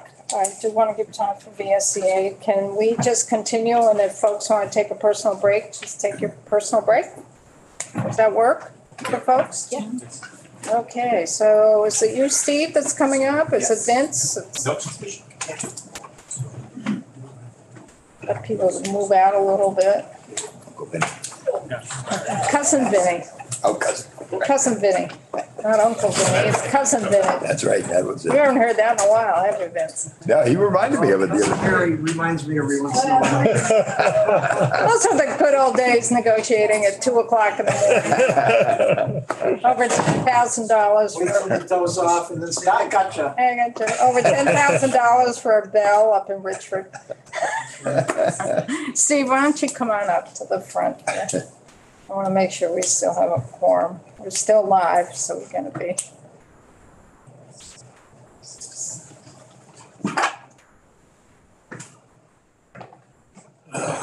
All right. I see one. Good afternoon. And welcome, Steve. Thank you very much. And if you could identify yourself for the record. I shall. I am Steve Howard. I'm the Executive Director of the BSEA. And we represent the correction. We're the only folks who are elected by the members who work on the front lines in probation and parole and in the correctional facilities to speak on behalf of the employees. So it's really important that you know that when we're expressing what we're telling you, it's because the staff have actually authorized us to speak on their behalf. And really, there's nobody else who can speak on their behalf. But I do want to, I'm going to take a little bit of a different approach, but I want to just start by saying I think I've, Madam Chair, come full circle because 30 years ago, I walked into the State House and served on the Institutions Committee across the hall. And now I'm in the Ways and Means Committee room where I spent 8 out of the 12 years in the State House. And then I left the State House and I never really anticipated how much time I would spend in court and then in prisons. But I have been in this position for 10 years. And while I'm not going to throw a lot of numbers at you, I am going to tell you that I have spent 10 years in the break rooms of those P&P offices and in the break rooms of those correctional facilities on all 3 shifts at all times of the day and night. I've spent time sitting with the spouses of our correctional staff and listening to what they have to say and what their concerns are. And I have the approach I've chosen to take is one that you've probably heard me share with you before, which is to share with you the feedback that I received from our members in the probation and parole offices around the state and in the facilities about the 50-50 plan and about what the current situation is in the field and in their facilities. But I feel compelled to respond a little bit to what the commissioner just offered you. I can just see our members across the state, and I know a lot of them are watching today. It doesn't make really much difference to characterize this as a Vermont problem or a national problem.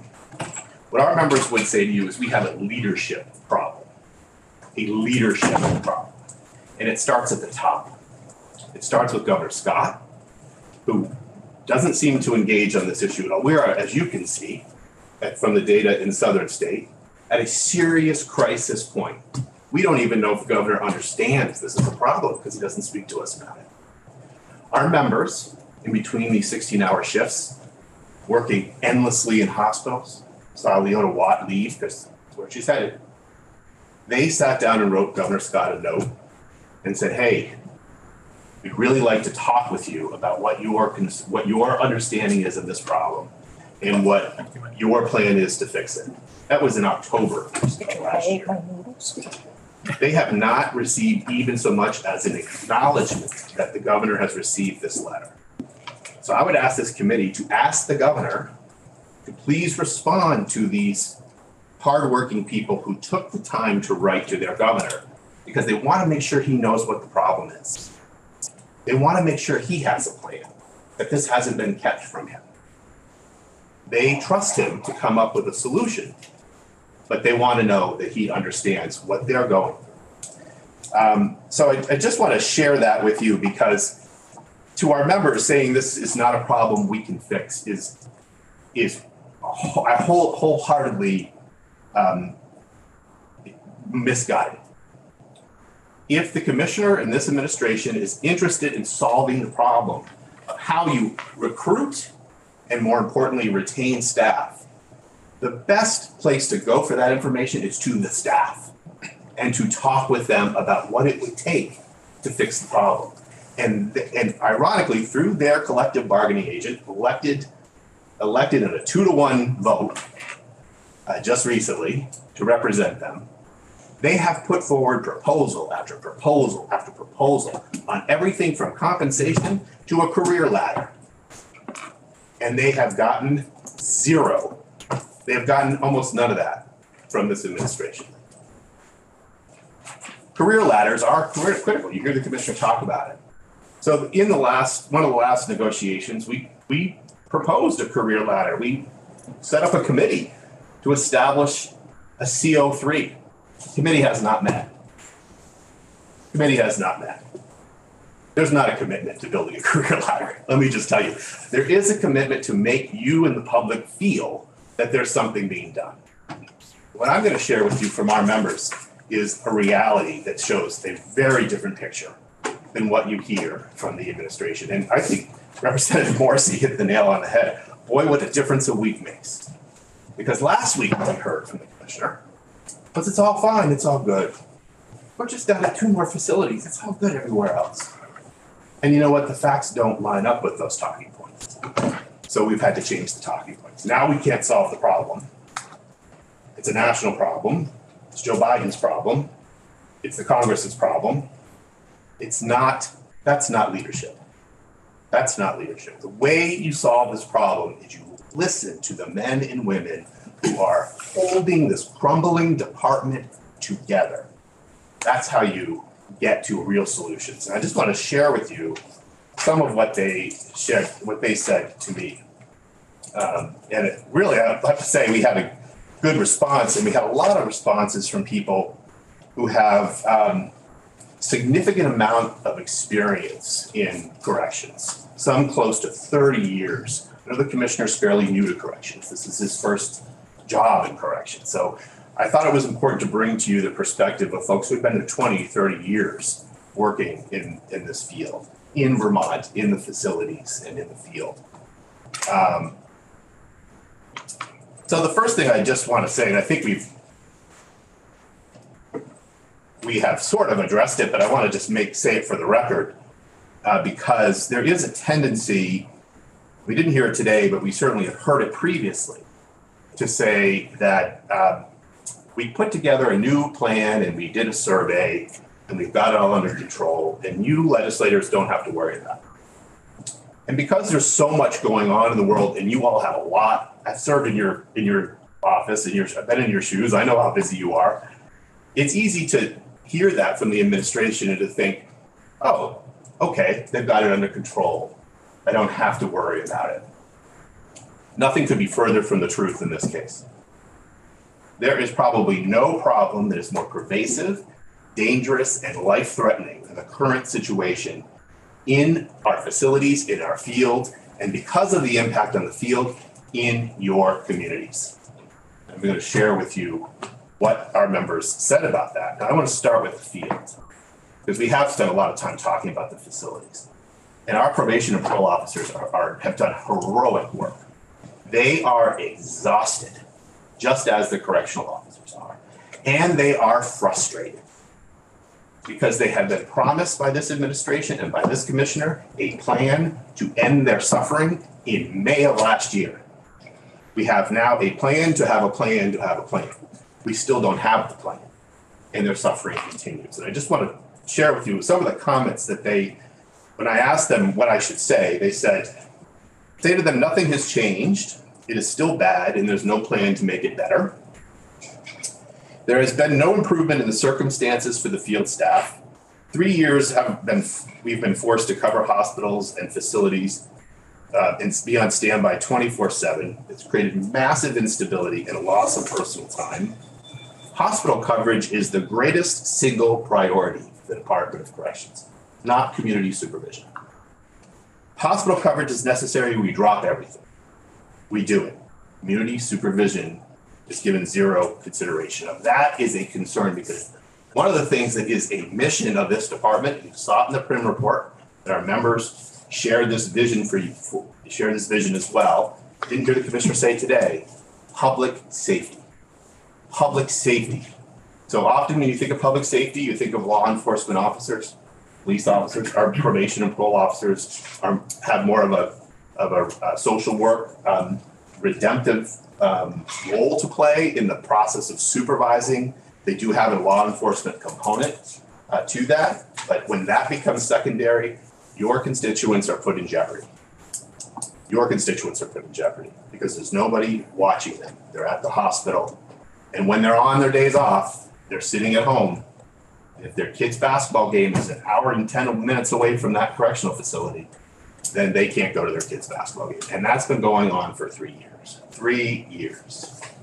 So that is a serious, serious problem. And one of the things that I heard from them is this has created a culture of despair. It's decimated morale. We feel mistreated, completely unheard, and devalued by the management. So that's a little different than what you heard the commissioner say about the research that he just provided to you and how it was provided and how he came to be in a position to provide it. This is a text that I received this morning from somebody who's working currently in the department. The field cannot be a permanent emergency relief valve for the facilities. It's not fair to the communities we serve or the staff we have, and or the staff who have to completely reorganize their lives at the drop of a hat. After 3 years with zero relief, we can see no hope.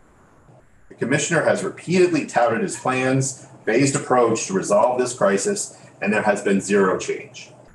The commissioner has also promoted a wellness committee. He formed almost a year ago. That has produced nothing but empty promises.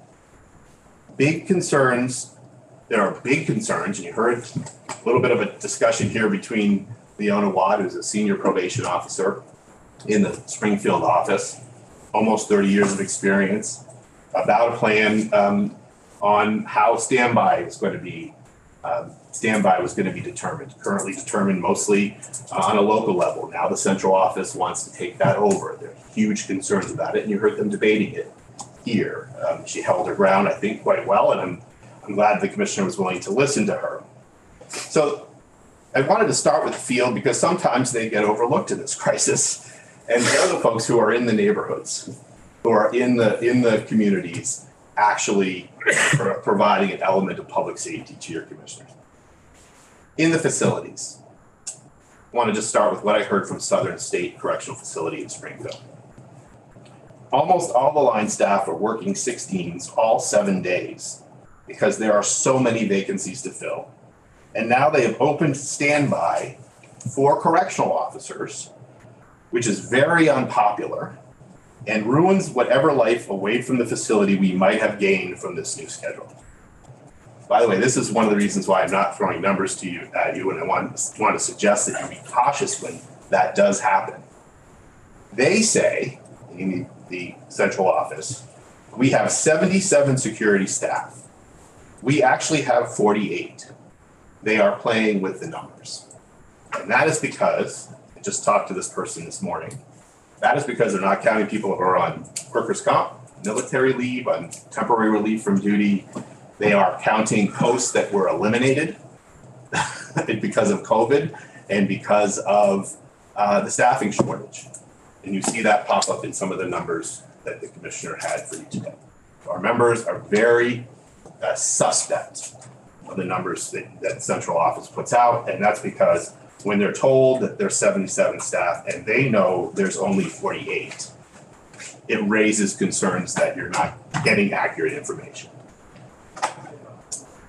If staffing has been solved, why are caseworkers in Southern State being used to run shifts on weekends and holidays? Why is the superintendent sitting in a perimeter vehicle while the chief of security is running a unit? five 8-hour shifts actually provide more security staff on site at one time. With 12s, we can rarely fill the middle 4. You're going to hear that repeated throughout the state at all the facilities, which is why we have this new standby proposal.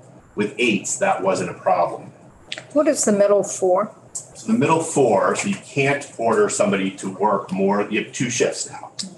So you can't order somebody to work more than 16 hours. Okay. Right? So you have that middle 4 hours. People are ordered over, or they're called in early to cover those 4 hours that are in between the what used to be 3 shifts. So this 50-50 thing includes and we're gonna pull you in for 4 hours here. Yeah. And what they're saying is, in Southern State, where you heard the commissioner say today and last week here and over in the Senate that this is solved there. It's just Northern, it's just St. Albans. They're working 16 hours, 7 days a week, and they have the superintendent doing the perimeter security, and they have the chief of security running a unit. That's not solved. Are they being directed by their supervisors to do so, or are they choosing to cover those extra shifts? The reason that they're doing, the question that they're asking is, why are they doing it when that role has always been fulfilled by a correctional officer? So it's because there are no correctional officers there to do it. Yeah, I just wanted to decipher that if is somebody given a choice to say, hey, you want to cover an extra 16-hour shift, or is it such dire right now that it's really being directed to cover more than what's being expressed by the commissioners? I can't answer it specifically because the superintendent doesn't work for me. Yeah. But I will say that in the sort of under the auspices of listening to the frontline workers and what matters to them, and I think that you asked Representative Morrissey this question, at the height of this crisis, whether it's hospital coverage for folks who haven't had a day off in 3 years, and who have to do this hospital coverage and then go do their job as probation and parole officers, or whether it's somebody working 16-hour shift after 16-hour shift, when there are managers, and the commissioner's been willing to identify 5 to 7 who were trained to work in a facility, trained to work in the field, who did work in a facility, who do have worked in the field, when he has identified them and when the union members asked him to assign them to the most urgent hotspots out of central office, he refused. He absolutely refused, called it a stupid idea, and refused to do it. That is demoralizing. And I said to him, look, it would actually free some of these people up, but the idea that we're all in this together and some evidence of that would have a profound effect across the system. So that is an example of one small way in which you could listen to what what frontline workers are proposing when they're at the bargaining table, when they're in the legislature, or when they come to you in labor management and say, how about some of these managers come help us in this crisis? There can't be anything in central office that is more important than making sure that when an offender is in a hospital, that there's somebody there to watch them who's not exhausted. There can't be anything more important. That's the fundamental role. And I think Representative Morrissey hit the nail on the head when she said leadership is by example. I learned early on from many folks who are great, I consider great leaders, that there's 2 tests of leadership. Do you show up and do you do something? In this case, they're not showing up and they're not doing anything. By the way, why is the commissioner not here listening to this testimony? Okay. That's a good question. I noticed that too. We're having a hard time. You got out pretty quick, yeah. Having a really hard time. So, yeah. We are, as the commissioner said, his labor partners.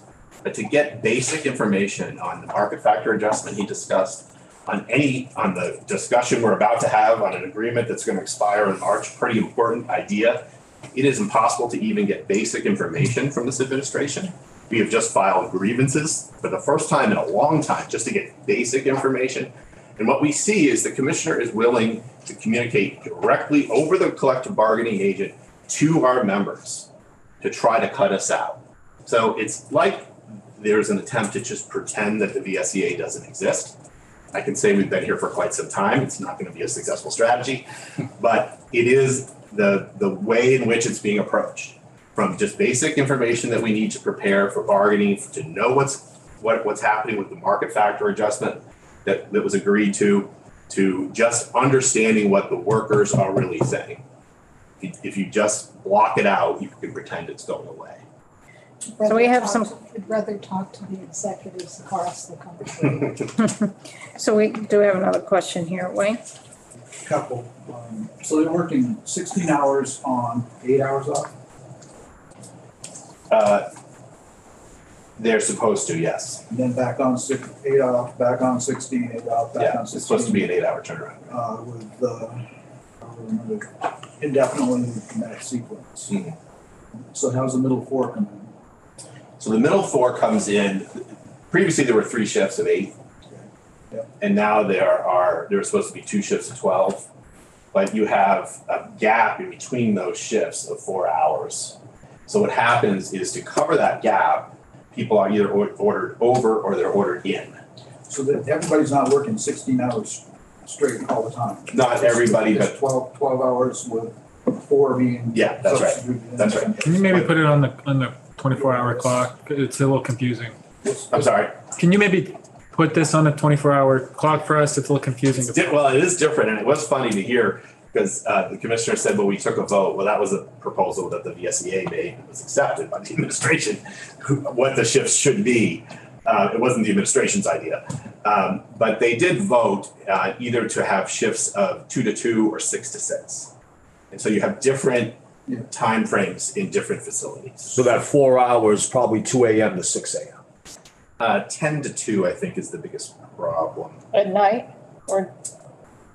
Yeah, 10 to 2 at night, or 10 to 2 at, It's gotta be at night, wouldn't be during the day, would it? I think it's 10 to 2 in the evening. On the 2 a.m. or the 2 So the a.m. to rest of 6 my a.m. question is, when we talk about those supervisory staff, that it might be asked, so are they union? Are the upper echelon union employees also? Supervisors are union members. So at what point do you have split, what staff are there that are not, that are? Superintendent, Caseworkers, or caseworkers are union, they're in the bargaining unit, Shift supervisors are Yeah. union, they're a union. COs are. So then the next question is, Admin staff. given that there's often job duties and such, Yeah, but he was talking. what issues might you have with having a person take a job, perform a job that's outside of his or her job description, or position description? Because that's a union issue. It's definitely an issue. We're in such a desperate situation. You're ignoring that. And it is on the list of things that we have concerns about, but right now we are in a position where the health and safety of our members is in jeopardy. The health and safety of our communities is in jeopardy, and that has to be the first priority. One of our frustrations is that our members see this as a crisis, but they don't see the leadership of the administration. And I don't mean just the commissioner, because every administration has its own system for how they do things, but our members want to hear from the governor. Yeah. The term for that is working out of class, right? Would be working out of classification system, working out of class. Right, if they're covering those things. So I just want to also share some basic, some perspectives from the other facilities that did take the time to weigh in. Again, Northwest up in St. Albans, you're going to hear a continuing pattern. They say we have 59 security staff. We have 40. So again, you're going to hear numbers from the administration, and our members on the ground are telling you that the numbers on what they see on their schedule is different than what's being reported. That's a problem. This really is an important point to make as well, because I think you heard the commissioner say this, and we do agree with him on this. It's not just a recruitment issue. It is a retention issue. And the people who will tell you what the reason that they stay and the reason that they go and who have that data are the staff. So when the staff comes to you, when your frontline workers come to you and propose a side letter and propose in bargaining, or come to the legislature and talk about, policy issues that are outside of collective bargaining, when you don't embrace what they're telling you, you don't solve the problem. And then you throw up your hands and say it can't be solved. So one of the things that they said here is people are leaving because they can make the same amount of money elsewhere. Representative Casey did. We may have reduced vacancies by 5%, but we don't see it here in Northwest. We can hire everybody, but keeping them is another thing. And I will say to you that you saw, I think in the letter that I wrote to you last week, the commissioner said here and said in the other body, that money isn't, he said it today, money's not a solution. Money's not the only answer. Money's maybe even not as important. I will tell you, our members disagree with that. It isn't the only issue. You've heard me say repeatedly, and some of the new folks here haven't heard me say it maybe as much, but the divide that the commissioner referred to between the central office and the folks in the field is pronounced. Because they don't, as they will say to us, what our members will say to us is they don't know what those folks do in central office, other than send out policies that don't seem to make any sense. And in the Prim report, you'll see that they are not consulted when those policies are developed. And so often they make no sense for either the field or the facilities.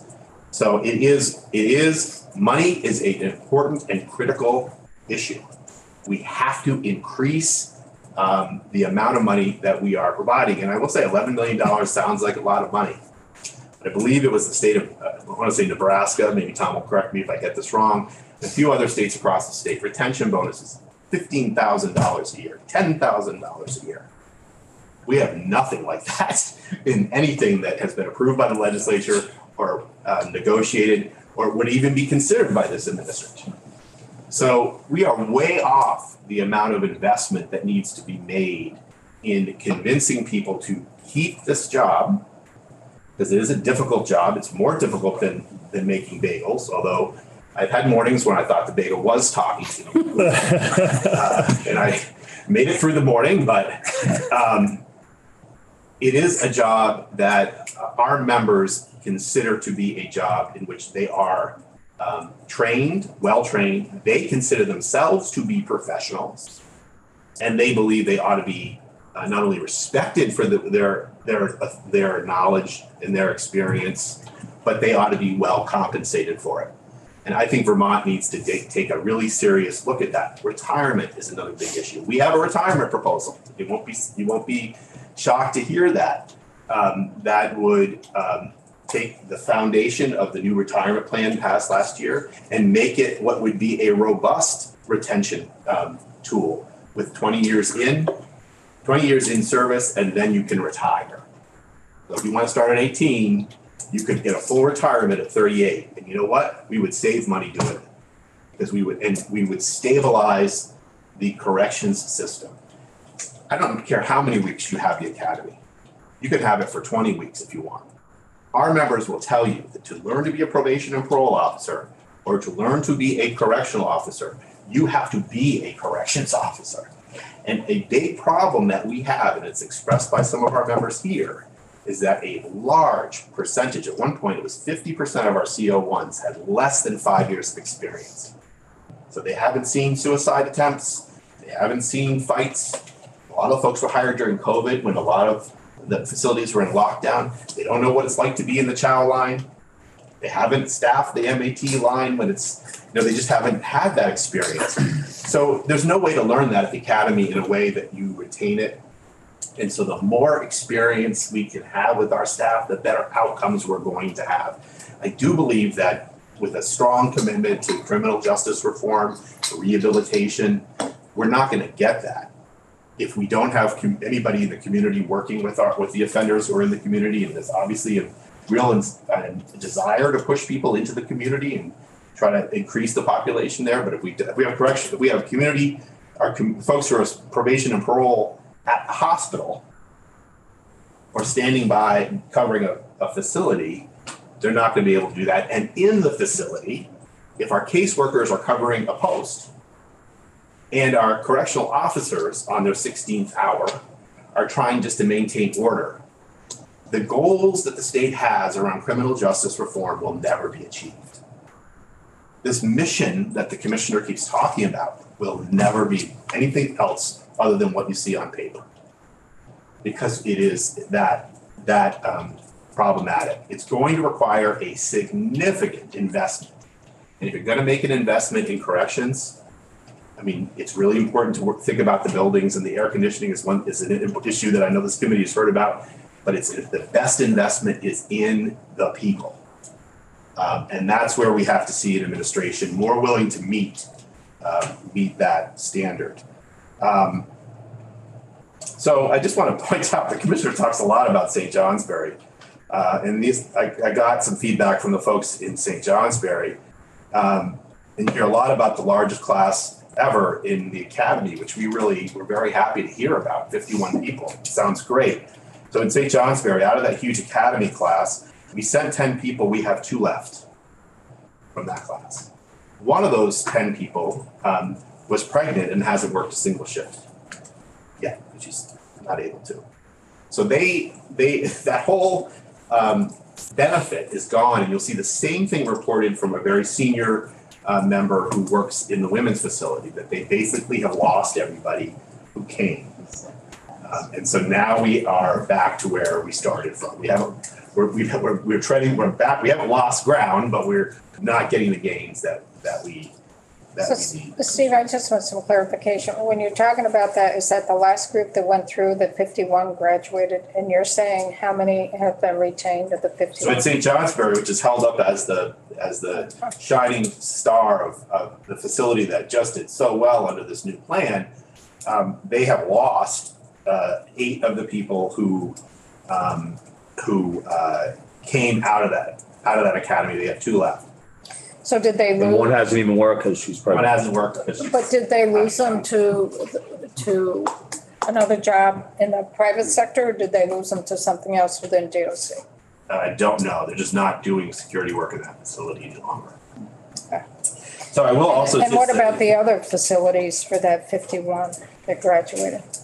Mostly that's, well, you know what would be bad? I could go through this.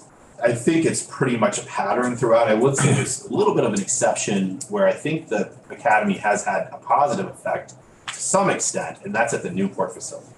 There's a bigger problem at the Newport facility, which is a lack of confidence in the leadership there. And in fact, you're going to hear it pretty soon in the news that an overwhelming number, I think all but 2 of our security staff there, signed a letter of no confidence in the superintendent who was appointed there. And they are calling on the commissioner to put that superintendent out on leave.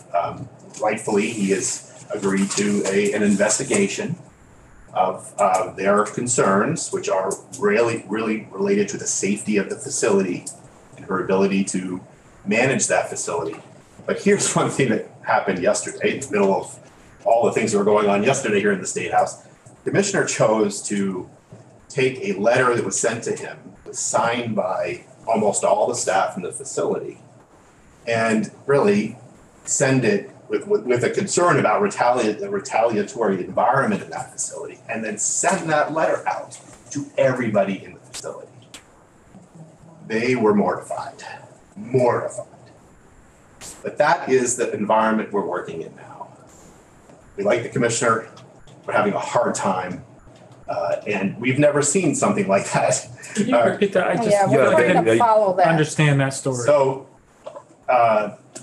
our members at this facility in Newport, which has had some benefit of it, they've had 10 new folks come out of the academy, and that has relieved some of the real crisis staffing, have sent to the commissioner and to the governor a letter of no confidence in which all but 2 of our security staff signed the letter saying that they believe the superintendent is not up to the job and that it's having serious impacts on the safety of this facility and they are asking the commissioner to do something. Now, the commissioner, to his credit, Can I clarify just quick, is this letter of no confidence like that, is that a union action in any way, or is that just something they wrote as a team? they organized it, they self-organized it, stuck their neck out, self-organized it, and they, once they had it done, asked us for guidance, asked the union for guidance as to what to do next. There's not something in collective bargaining on this? No. Thank you. Go, please. But the thing that's very concerning is that letter was then provided to everybody. What do you mean by It everybody? was sent back out to the entire facility.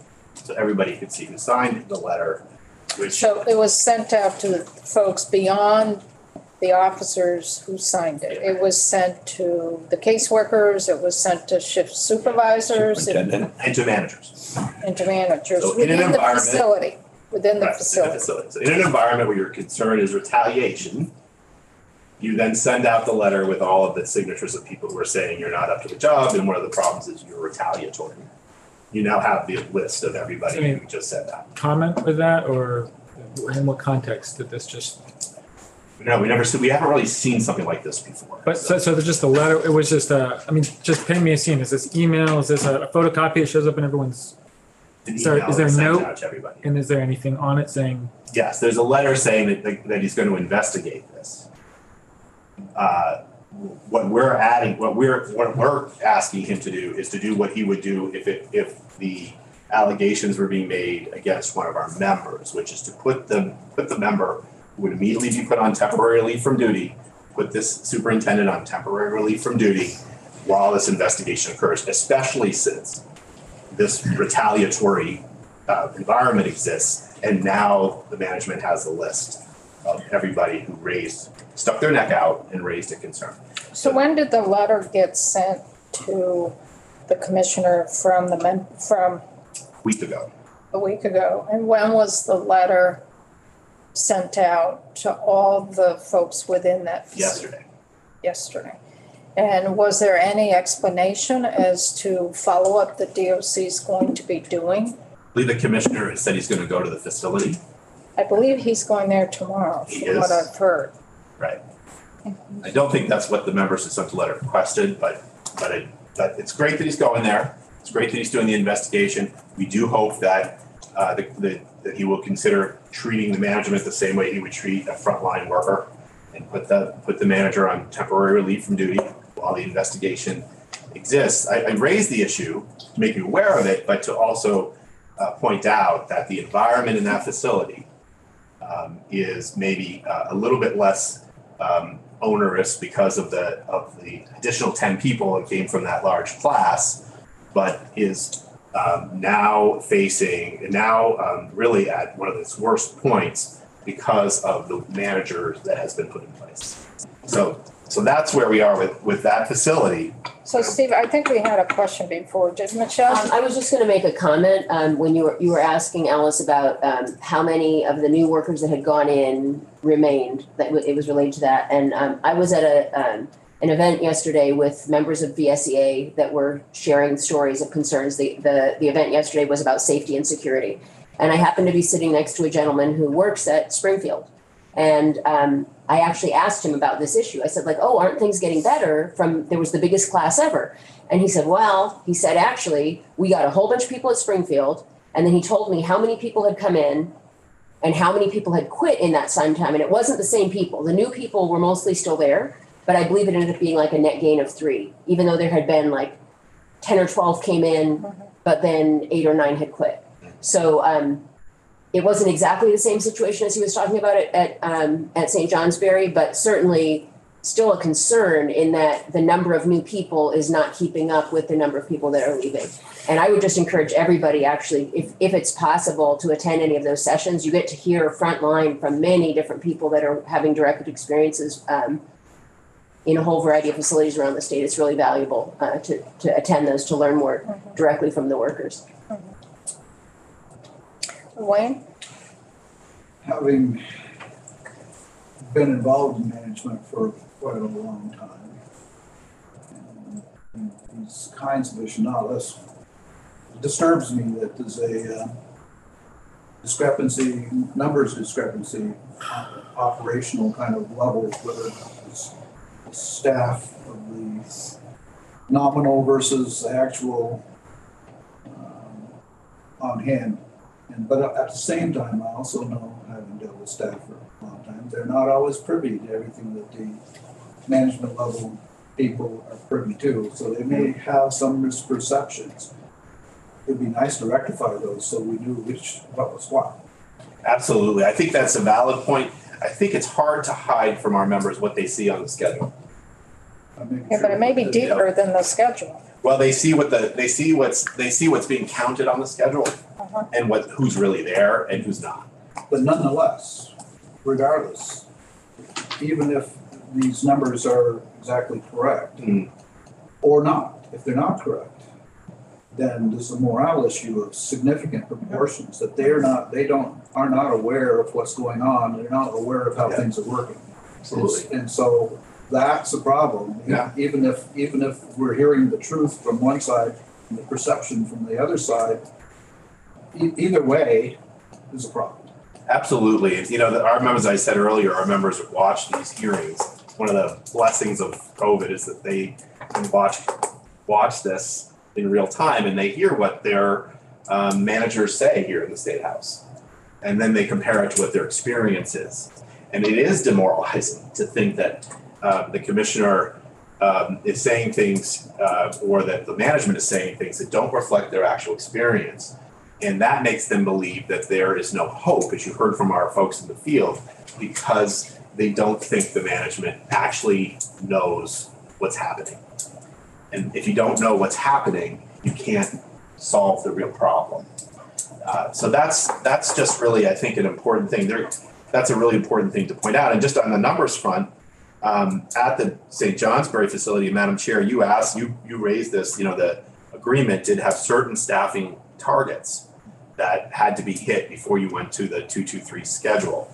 And in St. Johnsbury, they're going to be bidding on both a 5 and 2 schedule, so 12 hours, 2 days off, 5 12s and 2 days off. And then the 50-50 schedule that the commissioner proposed. You're going to bid on both.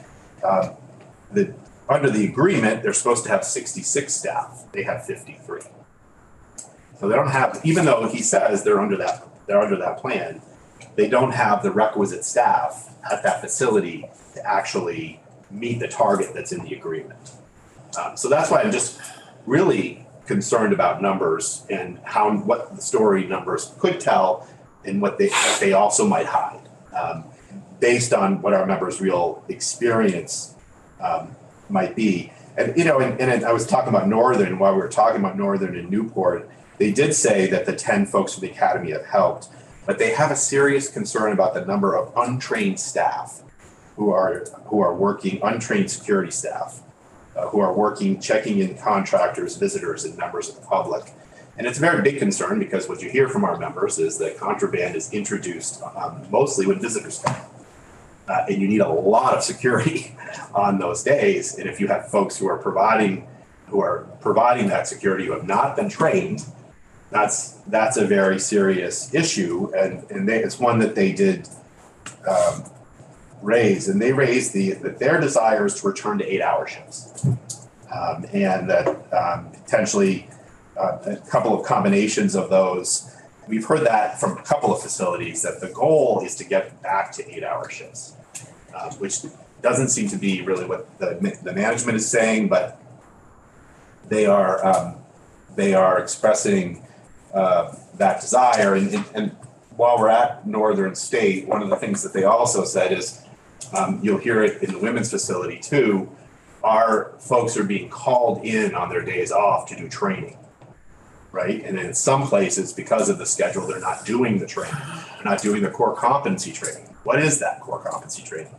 Non-lethal use of force, first aid and CPR, suicide prevention, emergency prep, fire safety. And in many of these facilities, because of the lack of security staff, the offenders are not getting recreation time. That creates a very difficult environment to work in. So I wanted to raise these concerns with you, and I wanted to have them come right from the workers. who are working today and wanted me to share this because these problems, the situation that we have been under is not a problem that has been solved, and it's not something that you can look at as an item to check off the checklist. We're in the middle of this, we're at the height of this, and we are really asking the legislature to devote a significant amount of oversight, authority, and time and energy to try to resolve a crisis that has been growing for nearly 5 or 6 years. VSEA started to testify on the staffing crisis. There was a point when I started in this job when Dave Bellini, everybody may have met Dave Bellini, was there yesterday, was our unit chair and hadn't yet been president, and he'd call me and say, there's too many temporary employees who are trying to get jobs here in corrections and we have too many people. Boy, have we come full circle from those days. So that is now not a problem. So Steve, we do have some questions, I think.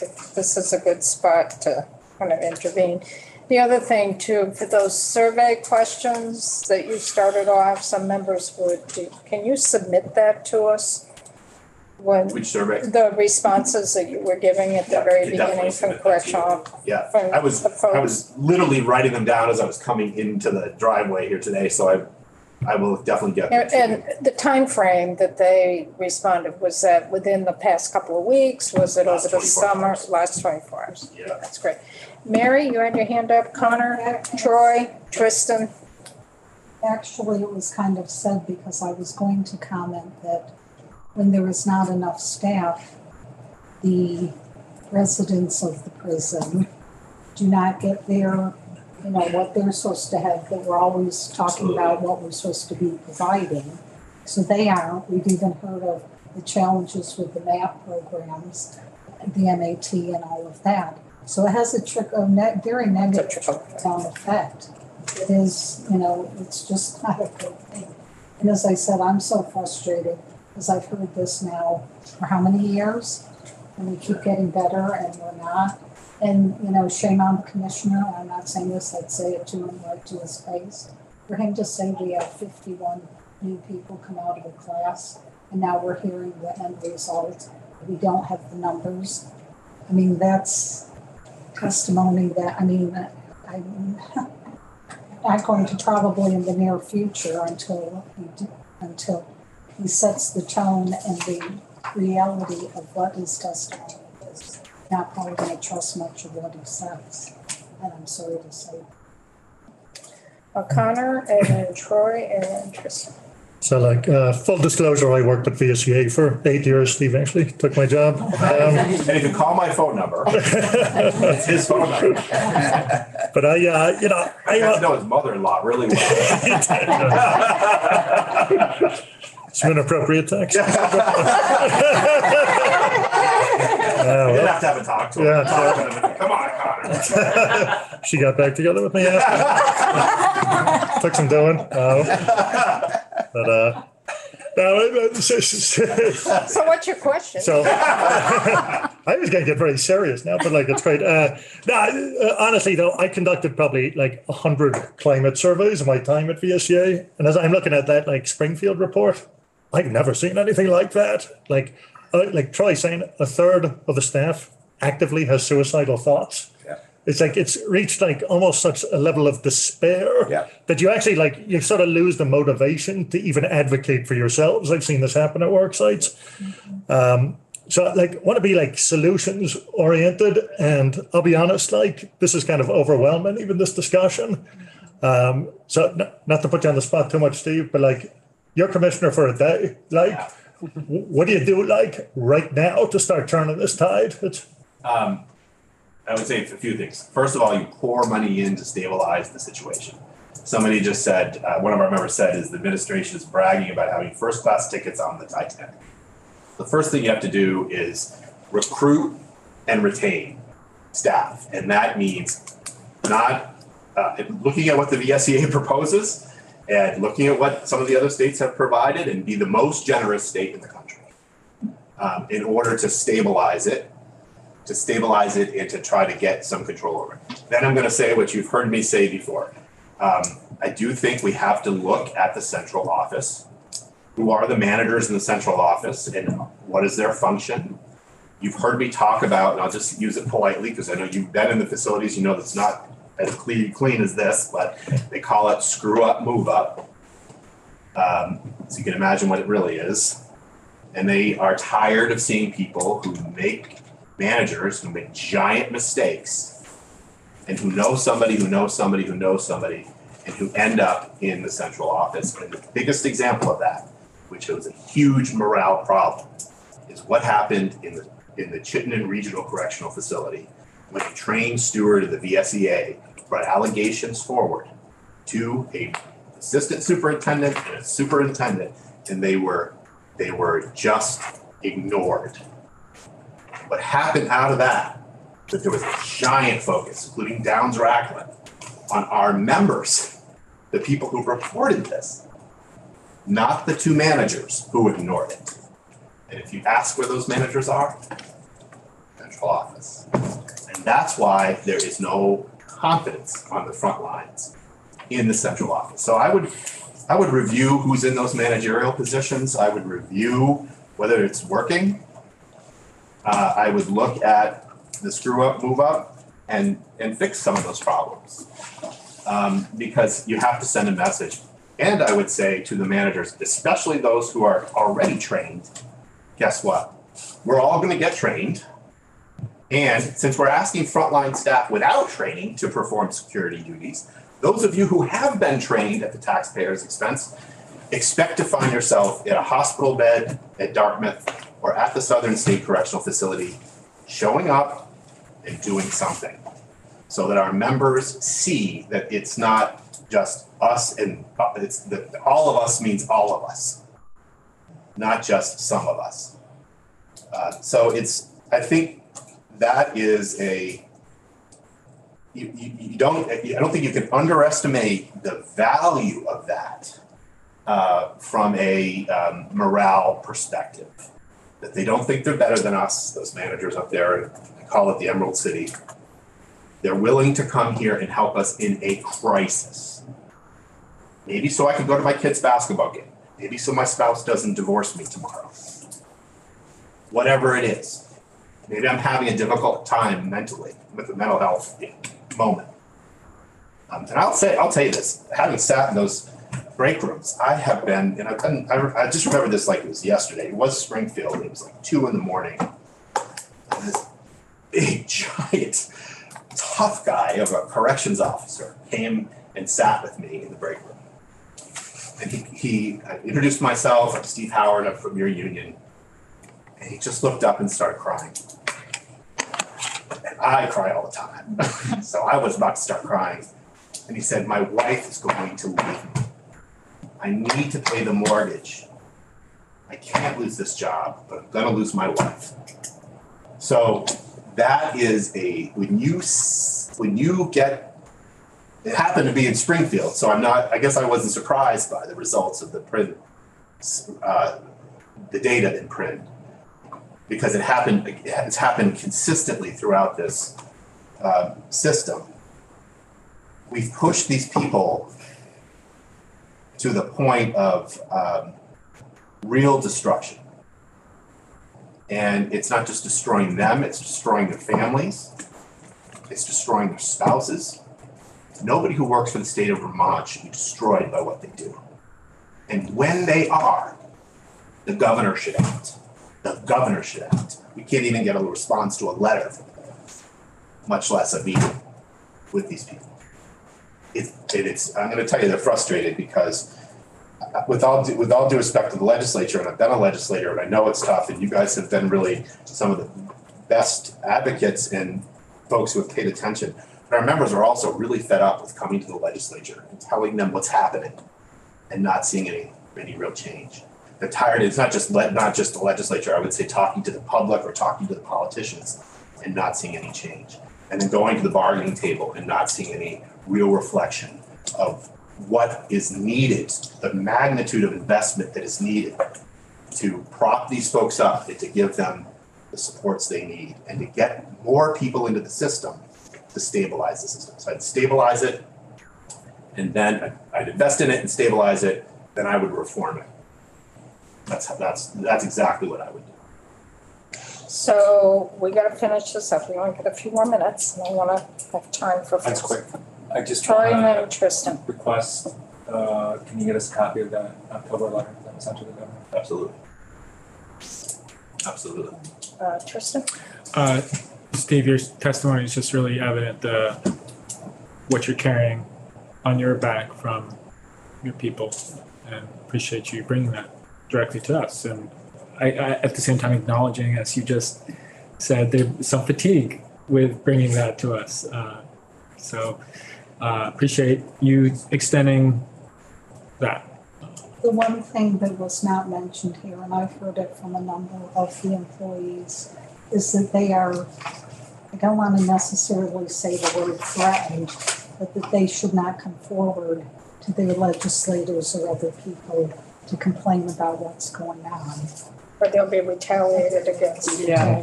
For the same thing, I've heard the same thing on the ground level, with the frustrations of the inability to be able to make an informed decision based on the information that they have at the time. Instead, those informed decisions will be, fought against or whatever the case may be. And it does. Right now, it is causing significant problems within the community at ground level. I don't, I just wouldn't mind a straight answer. A straight answer goes a long way. And I believe the members of the union would be just as appreciative of a straight answer. Absolutely. And, our members want to be part of the solution. They're looking for a partner to find that, and the mechanism through which that partnership can be built is through the collective bargaining process and through the labor management process and through the union that these members had built. And so, we need a dance partner who wants to dance with us. And right now we feel a little bit like we're being shunned. Sure. Steve, I remember last year you were asking the governor to go and visit one of the sites. I'm wondering if that ever happened. No. I'm going to tell you that it comes up, and for some reason it happened. I don't know. I'm just going to say this, but I get these articles all the time that there are governors all across the country. The governor of Kansas, Laura Kelly, and the governor of Alabama, Kay Ivey. For some reason, it's the women who are the leaders of their states who went to their correctional facilities, and we made this suggestion. The governor go to those correctional facilities, go to those probation and parole offices, and just say thank you. How hard is that? How hard? A lot of our members, when they're not at work, which is very rare, you'll find them at Thunder Road watching the governor race. They're fans of Thunder Road. They'll go watch that. So they look up to that. They look up and say, hey, the governor, is he going to respond to our letter? No. Is he going to come? Does he know what's happened? They're not sure. I guess that's why he gets booed so much now. Yeah. I mean, I'll write him a letter. I don't just listen to me either, but he should show up. Well, I appreciate that, and I would ask the committee to consider sending the governor a letter. Anybody who wants to sign on. And asking him to do this. Start words. So we have another question here, Tristan. Mike, building on Connor's crystal ball question, I think it's puzzling to me. Some of the comments you've made do describe just a lack of will, lack of want on the part of the commissioner, the governor, to engage, and it's puzzling. You can imagine money. There's limits on what the taxpayers can afford, and they might have concerns about that. But the want, the desire, that's puzzling. Do you have just any insight, any theory of change here? I think change comes when a demand is made. I think change comes when pressure is applied, and that can be from the public or representatives of the public, like the folks here in this room. And I also think it comes when you appeal to someone's conscience and their heart, which is, I mean, no one is saying the governor's a bad guy. No one's saying the commissioner's a bad guy. I like both of them. I think they have the right intentions. The members of the VSEA are not your enemy. They are potentially your partner. But you have to build that partnership and build that relationship. When they come to the bargaining table, you've got to be really open to doing more than you've been willing to do. One thing I will say on that front, and this was a little bit of a heartbreaking meeting to be in, I mean, you're in a lot of those, with DCF or corrections or wherever we are. There was a huge effort when there were some issues in Burlington and state police got dispatched to Burlington because there was a shortage of police in Burlington. And I got a ton of emails and text messages from corrections officers and probation and parole officers who said, what about us? Why aren't they sending anybody to help us? And this one unfortunate answer, I'll just end on this note from one of the correctional officers was, it's because we're behind walls and we're invisible. We're invisible. Heartbreaking. So I thank you for this opportunity, and I ask you for your help. Thank you, Steve. Thanks, Yeah. Steve. Thank you. So we're done, I believe, for the day. I think it's gonna be a long floor, because we got a budget adjustment out there. Tomorrow's Friday, and we'll be back after the floor tomorrow for that. So let's go off of you